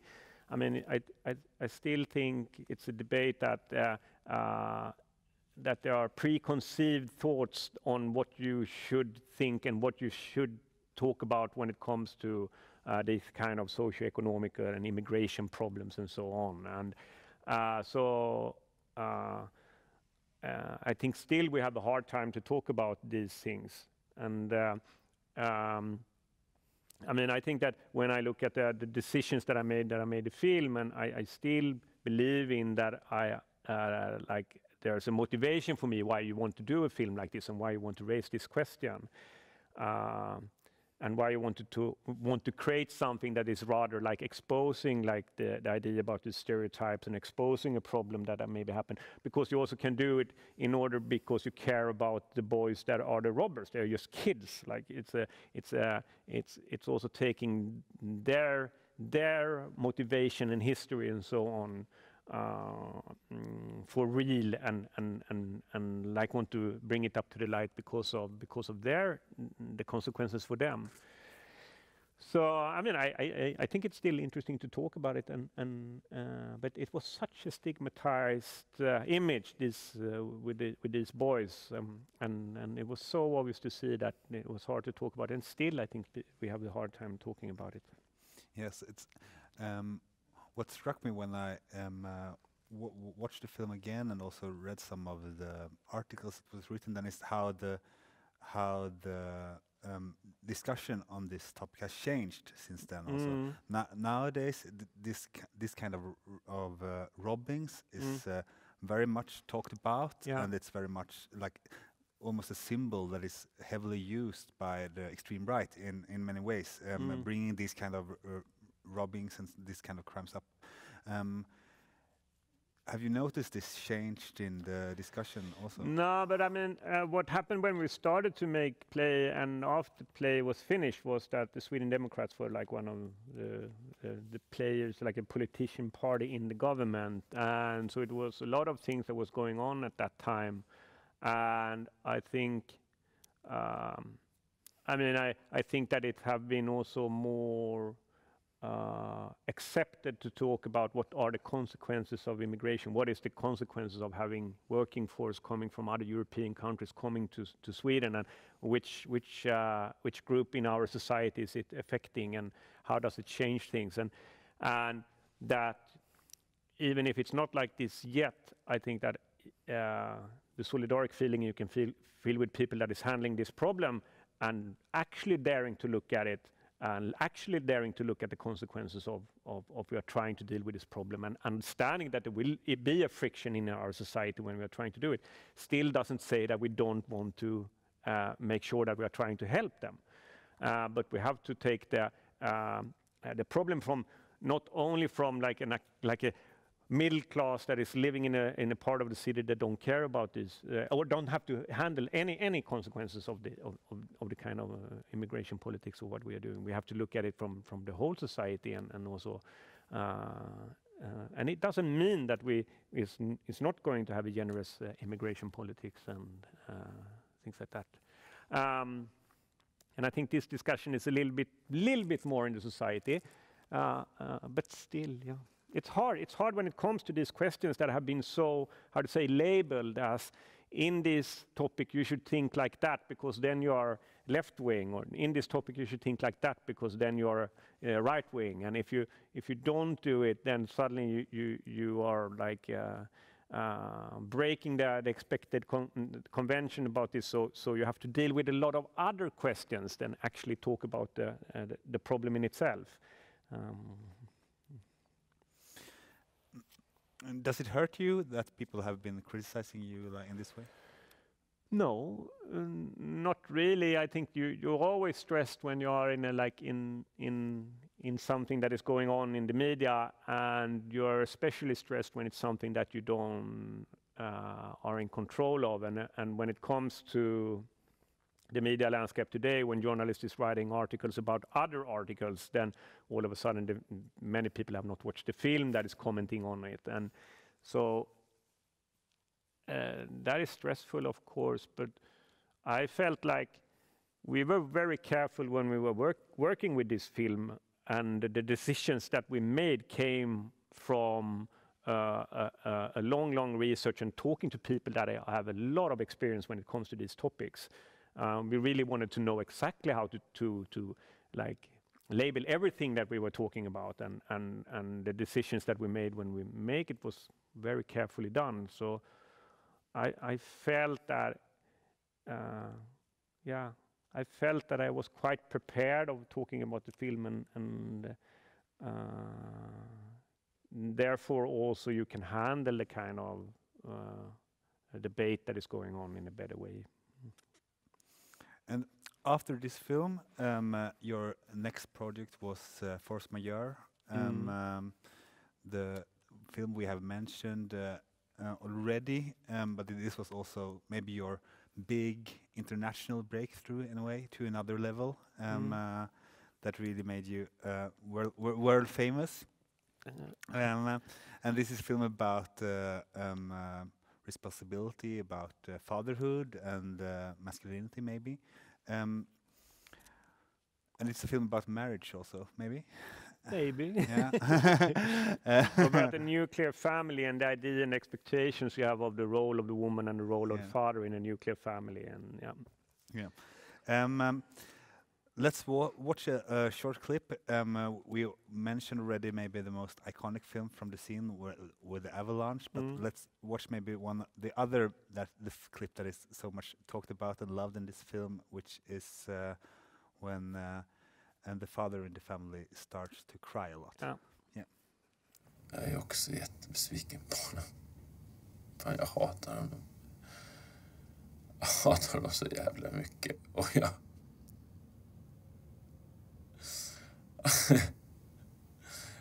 jag kan inte förlåta det han har gjort, för att Han har gjort massa andra saker förut också. Han har liksom ljugit. Han har varit otrogen. Ja, han känner. Han fuskar i spel när han spelar med Harry och Vera. Fattar du vad patetiskt den här personen är? Och jag kan inte leva med honom längre. Jag vill inte göra det.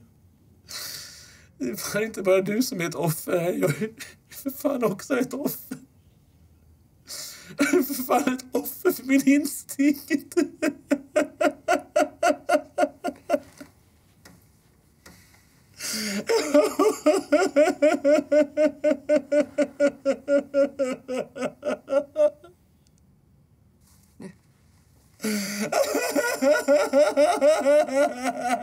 Hallå?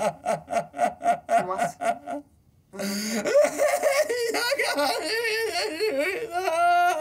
Kom in vart ska du gå in? Kom in vart ska du gå?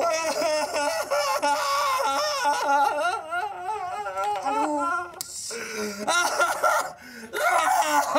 Så, då går vi in, okej? Hur fan man går?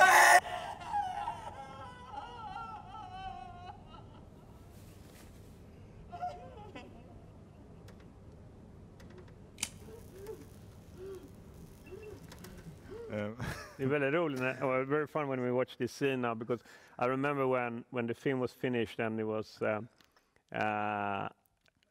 one of the distributors that was like connected to the project was like, okay, this can be the end of Ruben's career as a filmmaker. This film is going to be. Everybody is not now. He's not going to. They were very, very provoked of this scene when he's crying and being pathetic in that way, and that Thomas, the character, is like a person that is, being ridiculed, or like, and that he believed that is okay. Now Ruben have made his last film. So it's fun to think back on that these kind of images that is unexpected or maybe disturbing in a way, or they are actually the small edges that makes a film get the quality that makes it last. But at the same time, when you're working with it, and people maybe want to make it like cut off these edges and put it into a place where you can just relate to it to other movies, because it's hard to see what new kind of expressions that actually is going to work with an audience, but then you're trying to make it look like everything else that you've seen before. So I think why this scene is also so loved, despite those initial hesitations, is also because it's so funny. And I wanted to ask you, how do you work with funny, and how do you work with humor in your film? Do you have a strategy for that? Well, I think that the approach that I have is kind of similar as stand-up comedy in many ways, that you are trying to look for a situation that the audience can relate to, that is easy to identify with but hard to handle. Like a dilemma, once again. Like you're looking for a setup where all of us can understand, oh my God, how would I behave if I was in this situation?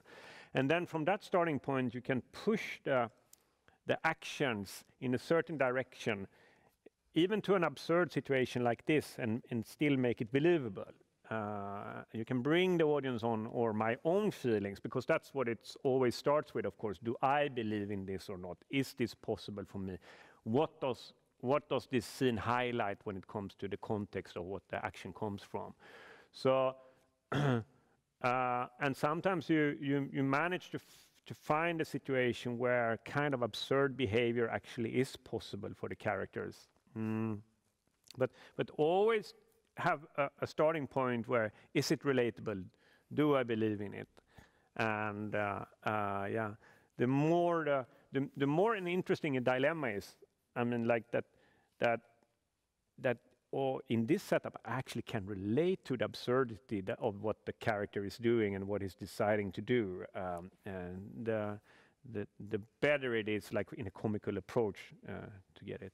But I always love like scenes in films where the humor is like one step before the audience. So I get kind of provoked when I see humor that is pointed out too obvious to me, because then I feel like, come on, I'm an intelligent person, you know, I'm not stupid. And when you have the kind of humor that you're one step behind and you understand, am I allowed to laugh about this, or am I supposed to feel sorry for him, or is it like life that it can be both comical and tragical and absurd at the same time? It's interesting because this kind of approach to a content, it feels that it's kind of hard to do it. The agreement of the audience is so often very, very obvious. This is funny. This is sad. This is important, and to leave that evaluation to the audience in itself, like, do you think it's funny? Do you think it's tragic? Like, it's up to you to decide it, and in many ways. After this film, Force Majeure, you made your latest film, The Square, which won the Palme d'Or in Cannes. Beautiful prize, of course, and it's a satire of the art world. And it's about this artistic director who is running a museum. And this, I wanted to ask you, this museum is placed in the Royal Castle in Stockholm. I wanted to start with asking, why did you choose this Royal Castle as the environment for this museum? We were thinking a lot what kind of museum it should be in the film, and I was going to some of the art museums in Europe, the modern art museums, the contemporary art museums, and most of them look like MoMA in New York, like a modern building, and this white cube where you have the exhibitions.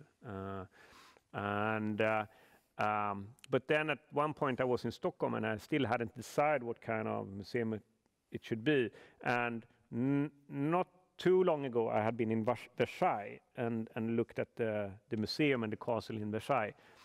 And when I was walking to a meeting with Kalle and Erik and Roy, we were just supposed to have a dinner together. I was walking past the Stockholm castle. And the idea came like, wow, isn't it fun if it's like the monarchy is over in Sweden and they don't know what to do with all these old castle buildings, and they have decided to make it a museum of contemporary art. That is also the case of Versailles, that they have parts of it that they use for contemporary art. So it was like a fun setup of taking a symbol value of Sweden, like that is for the royal family, and then build an extension, modern extension, and put it on the royal castle in Stockholm. And I asked Gert Wingård, that is one of the more famous architects in Sweden, can't you build an extension, like the modern extension? And he did that. So it was a fun way of playing with the symbol value when the museum became like a comment in itself. But monarchy is not over in Sweden, and you recently received the King's Medal from the King. Yeah. How many of your films had he watched? Do you know? I think he said that he prefers Steven Seagal, something like that. Which is, I don't know if it's fun or not, but I think that is interesting though. You know, like, okay, because when I was in LA, and when you get nominated for Best Foreign Language Film or Best International Film, that it's called today, then you get invited to a dinner at Sony Pictures. And the reason that Sony's Pictures have this dinner is because before, back in the days, the directors that came from abroad and came to the Oscars to go on this Oscar gala, they got a ticket to Disneyland and then they went back home. Like they didn't meet their colleagues in the US, so Sony wanted to like build connections between the European and the US directors. And when we were having that dinner, we were sitting around this table, and all the different directors from these different countries, they wanted them to tell what kind of problem they have had with the film because of the lack of freedom of speech in your country. And it was all these different kind of versions. Of course, some of them had problems with this. And when it came to me, you know, like, okay, so how can you, what problem did you have of telling this topic in your country? And now, like US, we are giving you freedom of speech. Yeah. It's a very like interesting approach to what they had to Europe and the countries. And I was like, you're saying, you know, yeah, well, in Sweden, I actually have like used the royal castle and the royal family is like that was before I got the medal, but they have no problem with it, and I think I was invited to a dinner at that time, like at the castle and so on. So, and in US, they did, like these people, they really didn't want to hear this. They didn't want to hear that there's no problem with freedom of speech in Sweden. They wanted to like be like the nation of the one where here we actually can talk open about everything. So yeah, in Sweden you get a medal if you're provoking the royal family or like trying to do something controversial about the royal family. And this film, I think it's a quite complex film in the way that it's both quite satirical and ridicules the art world, but in the same times, I feel such a fascination for the art world in the film. The way you go into all the details in the museum, all the how you portray all the little parts of the museum. How did you feel about this? The art world in general. But the system that you are portraying, the art world system that you are portraying with such joy still, as you're being satirical about it. Well, I think that the art world, the biggest problem with the art world is probably the same kind of problem that you have in a film festival, and it's how do you make the audience look at the art from the right perspective? How do you make the audience experiencing the art? And the conventions of an art museum, they are so strong. You walk in and you look at an object that is placed on the floor, the exhibition in itself is really the big challenge of art, I would say. So, I mean, I think it's interesting that when you're doing something about the art world, there's like an approach to it that some people are like getting very, how to say, hurt that you actually are criticizing the way that they are displaying art, I have no problem to feel that someone is trying to attack the film world and the kind of conventions that we are dealing with, because of course when you get some criticism, it's a possibility to step up and do it in a different way when you can approach these problems and so on. So yeah. It was quite fun to make that movie about the art world, because it created a lot of strong reactions. Let's watch a scene from the square. Maybe one of the best scenes I've ever seen in Swedish cinema, with a man portraying an ape.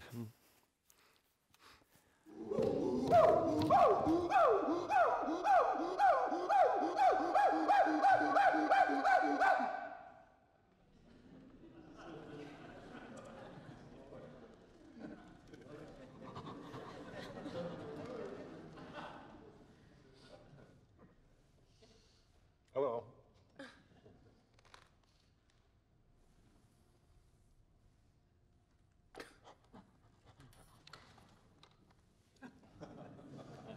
Stop it. Stop it.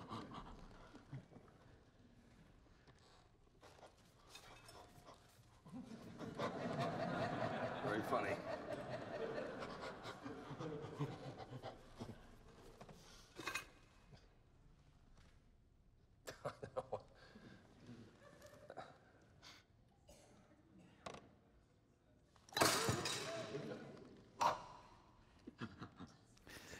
So this is once again a scene about somebody breaking the conventions and creating a new state in the room, so to speak. How did you come up with this scene? From the beginning, it was inspired by American punk rock artist that is called Gigi Allen, as a Gigi All In. And I had seen some of his performances from his concert on YouTube, where he's completely anarchistic. He's doing everything that is forbidden, and the audience is coming to his shows also to participate and getting closer to him. But it's dangerous to get close to him, because if you get too close, you can get a punch in your face. And there's one YouTube clip that you can check out if you want to, that is called Gigi Allen Live in Boston or something like that, where his performance is creating this kind of energy in the room when the audience actually are really, really scared of him. And there was something about like the how to say, he is breaking completely all the social contracts that you build up when you're on a stage, or just build up with other human beings. Like, it didn't matter if it was women there, he was beating them up. No, like living up to the role of being a man, and you be nice to them, or you let them be. So no, it was like a complete anarchistic element that was like completely wild. And I was also inspired of a performance artist that was having a show at Färgfabriken in Stockholm, where Oleg Kulik is his name. He was playing a dog from one performance that he did. And it was actually a sign next to him where it says, "Beware of the dog," and he had a big chain around his neck. And people that didn't respect this, he attacked them. And I think the whole show ended that he bit the curator's daughter in the leg, and so they actually had to call the police.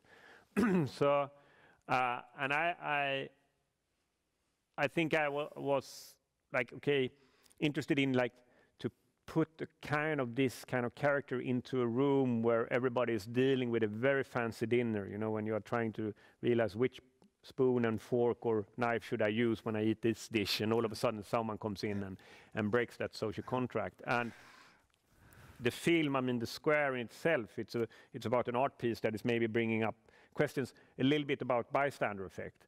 And the whole scene starts with a voiceover that's telling, "Soon you will be confronted by a wild animal.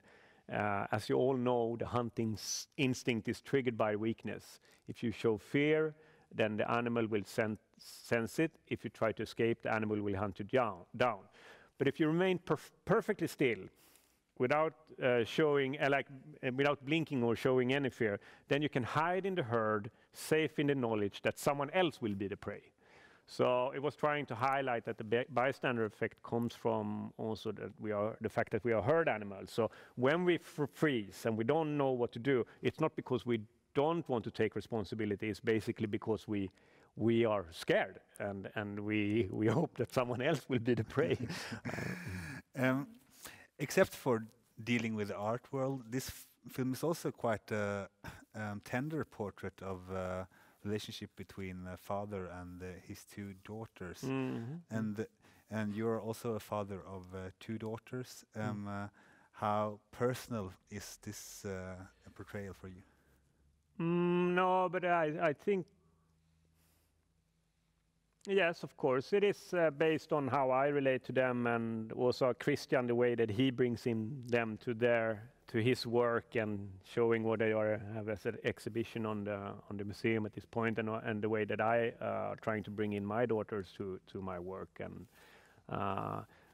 the girls in the film is also dealing with cheerleading, and I think it was fun because they were approaching cheerleading. My daughters were approaching cheerleading and start with cheerleading, and I had all this prejudice about this sport. I was like, why do they look like small sex symbols, and like what is it with this? And when they started to do it, I saw it was a sport where it's like really a team sport where they're working together. All individuals are important, but the collective is super important also. And it made them very strong when it comes to relying on that they have a group that they have as a secureness in their life, and they also became team players by doing it. I love that they were doing this sport, and that's why there's a lot of ingredients like that. But it's hard to say that there's, I mean, all the sides of Christian is of course inspired of things that I can relate to and that I feel I have experienced myself, and also the other characters as usual when you do something. And let's move on to your new film that you are working with currently, Triangle of Sadness. Then you have moved into the fashion world. But before we go into the maybe what the film is about, can you just tell me a little bit about the process, because this film was quite hit by the COVID crisis, right? What happened? Yes, we first of all we had to postpone the shooting because we had problems financing the film. I mean, it's a great thing to win the Palme d'Or, but what happens after Palme d'Or is like that you're building an air castle that is bigger than like the expectations. So like all the people that are approaching you, all the people you're talking to, is like helping up to build up this air castle. And we had a film that we know was like kind of wild. I mean, it starts in the fashion world, goes to a luxury yacht, and ends on a deserted island. And I wanted a multinational cast, an international cast that is coming from all the different kind of countries. So it was a hard film to finance. But finally, when we managed to finance the film and the shooting was starting in Göteborg in February last year, basically a couple of days before the starting shoot, you start to hear something about the virus that is in China, and it's moving closer to Europe.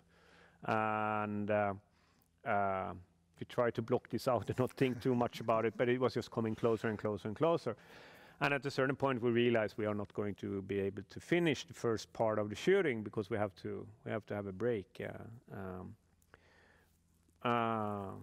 So it was like, of course, a stress moment that you all the time had to relate to, that maybe an actor would not be able to come into Europe when we started the shooting again. I mean, there was occasions when Woody Harrelson was standing on the airport in LA and was not allowed to enter the flight. Oh. So the producer Eric had to have been on his phone and trying to convince them that we have a paper that is allowed to work in Sweden, and all these kind of absurd situations that of course increases the stress for the production, and of course when you take a big economical risk, it's even more increasing the stress. And we managed to hit the second wave of the pandemic also during the shooting. So we were extremely unlucky. At the same time, we have been very lucky because we did over 1,061 COVID tests during the production, and we didn't have a single one that was positive. So we managed to keep a little bubble when we were working together. And so at the same time, I must say it have been one of the most enjoyable shootings I have done, because everybody was working together in such a beautiful way, and it was like those small friction parts that maybe happens on a production. They never happened because people were leaving this out. We didn't have like time for focusing on trivial problems, and everybody was working in the same direction. But you know, it's like a completely new setup that you are trying to relate to. So you also feel like, okay, I'm sorry, I'm not in control. And when you are a director, the worst thing that happens is, of course, if you feel like even if I have the right setup and I'm creating something and it's not playing out how I want it to play out, then you feel completely struck by it and guilty. But this is something that I'm not in control of, and then you also I can let down my guard, and what will happen, you know. Great. And you have brought some images from the film and some sketches. But before we start looking at them, maybe you just say a few words of the kind of give the outlines of the story, so we know what we are about to dig into. Yeah, but the first approach of the film is because my wife is a fashion photographer. So when I met her 6 years ago, she started to tell me a lot of things about like the fashion industry and the beauty industry. And I thought it was interesting to look on how beauty becomes a currency. So if you look on the different aspects of being able to climb in a class society, you can say that money and education is very important, but beauty is also an aspect that can make you climb in class society. And maybe if you look at the society we live in, then it's something that conventionally more is used by women, that you marry rich and using your currency with the looks, like the trophy wife idea. And but when you start to look at the fashion industry from the male model perspective, it's happened something very interesting, because the male models are paid maybe 1/4 of what the women are paid. They are one of the few professions where men actually is making less money than women. And they also can use the currency in the looks and the sexuality in order to open up doors. There are possibilities in that industry to do that. But at the same time, it's a very, very short career. So your looks are fading away and you're not going to be active for many years, but you have been used to a certain kind of lifestyle, and the fall back and not being able to live that life is going to be kind of harsh for these people. And the women in the industry, they can have like a kind of approach to this. I'm going to be a trophy wife, so I will marry rich and then I will get out of this lifestyle. So that kind of like satirical, cynical approach that they have to the profession in itself, I thought was interesting. So what I wanted to do was like to take the look at the currency in beauty and youth, and look at it from 3 different kind of worlds. First in the fashion world, and then we take the 2 main characters, that is this couple, the male and the female model, to a luxury yacht. But unfortunately, the luxury yacht goes under, and billionaires and models and a cleaning lady from the yacht is flushed up on a beach of a deserted island. And suddenly all the hierarchies are gone. And it turns out that the cleaning lady knows how to fish and to make fire. So, and she ends up in the top of the hierarchy. So the hierarchies are flipped. And now comes the interesting question: what will then the male main character Carl do with his beauty currency? Will he use it in some way, or what will be the ways that he's going to use this currency? So that's basically like the setup. Great.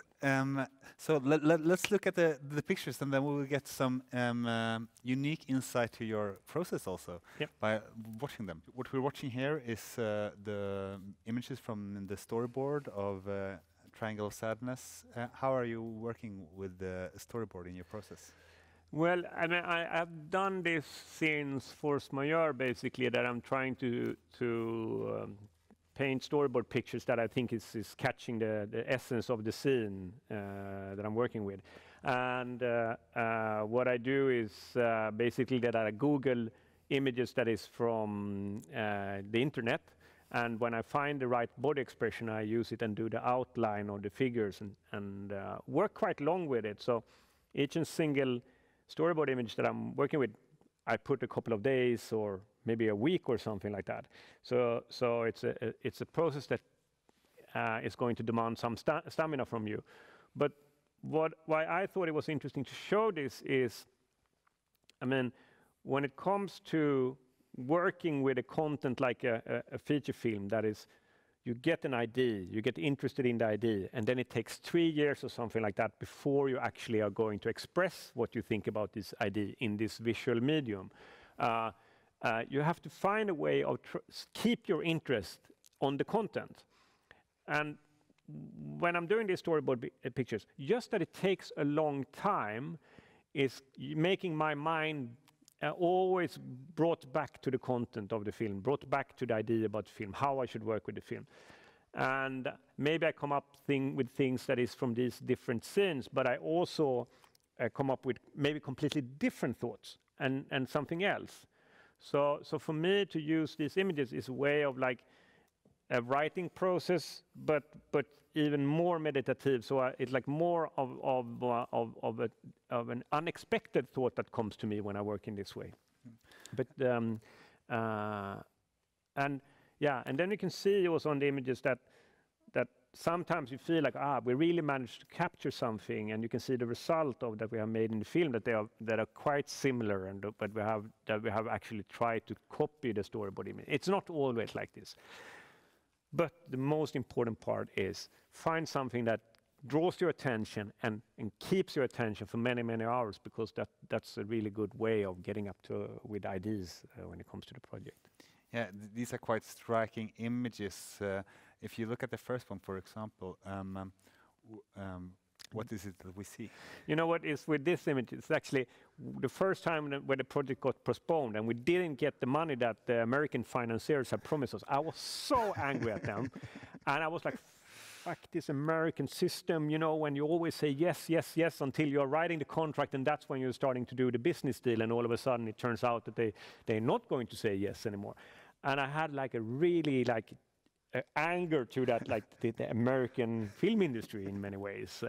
Even if I understand it's a different culture, and I wanted to start the film in a much more aggressive way when I got this feeling, and I wanted the male models to do this casting and do this preparation for going on the catwalk when they have the speedos with the American flag on them, and you have these assistants throwing paint on them like that, really in an aggressive way. So the scene was really created from when I was very, very disappointed, and it gave some energy to the film also. And as you can see, it's when you see the still from the film. How does it correspond to what you thought before? No, I mean it's basically a copy of the storyboard picture. But it was kind of fun to shoot it because these young men that is playing the male models, they are very vulnerable when they're standing there. It's cold in this room, and they are throwing this paint, and you can see how they react when they get the paint on them. So, and for me, it also felt like a good approach to opening the third film when you basically are aiming the camera towards the man. You know, like in Force Majeure, then it's Thomas. In The Square, it's Christian. And the third time now, we are aiming the camera towards the man and how the man is dealing with contemporary times and all the questions that is in the air. And you have these men going up like this, and they're like throwing paint on them. Hopefully it will bring in the audience in a good way to the film. There are also some beautiful pictures from the yacht. How was it working to shoot on a boat? Well, we had the shooting of the yacht in two different parts of the shooting. One, we had a studio that we had built in Trollhättan when we were working with Film i Väst, where we have built the interior of the yacht on a big gimbal, where we can tilt the whole room like basically 20 degrees. Because there's one scene that is taking place in a storm where everybody gets very seasick. And so we were working in a studio set that is basically the most beautiful studio set I have ever seen. It's Josefin Åsberg that is working with the scenography, the art department, and the set design. And the detail that she did the interiors is very impressive. I would like everybody to have a look on that when they see the finished film. So parts of it we shot in the interior, in the studio, and then the second part we shot on an exterior on Christina O is the yacht called, and it's Onassis' old yacht. So I mean, an older generation know who Onassis was. He was one of the richest persons in the world at that time, and it was like the crème de la crème of the world's elite that was invited to come to his yacht. It's like Churchill, Marilyn Monroe, Kennedy, Maria Callas, all these people that was part of the Western elite at that time were invited to this yacht. And we're going to blow it up. In the film, it's going to be blown up. And that's basically the end of before we get to the deserted island. So now you're in the middle of editing this film, and when will it be finished? From the beginning, the goal was to finish it in May for Cannes this year.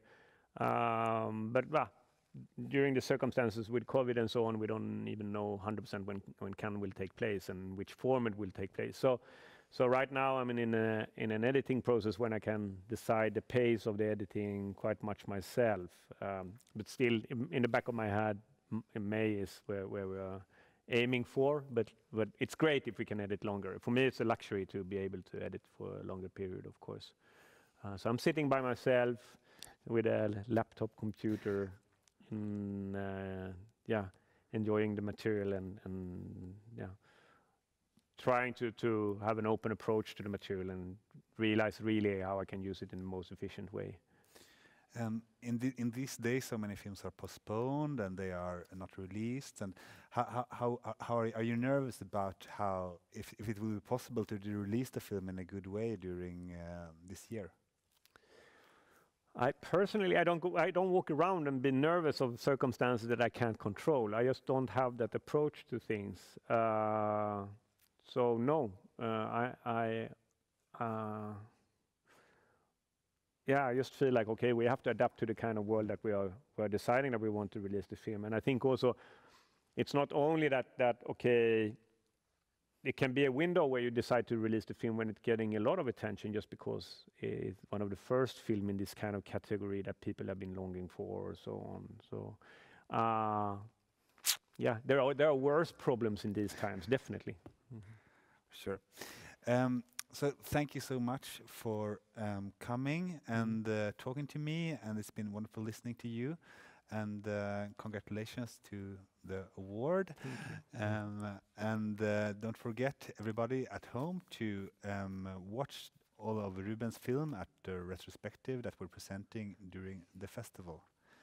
Thank you very much. Thank you.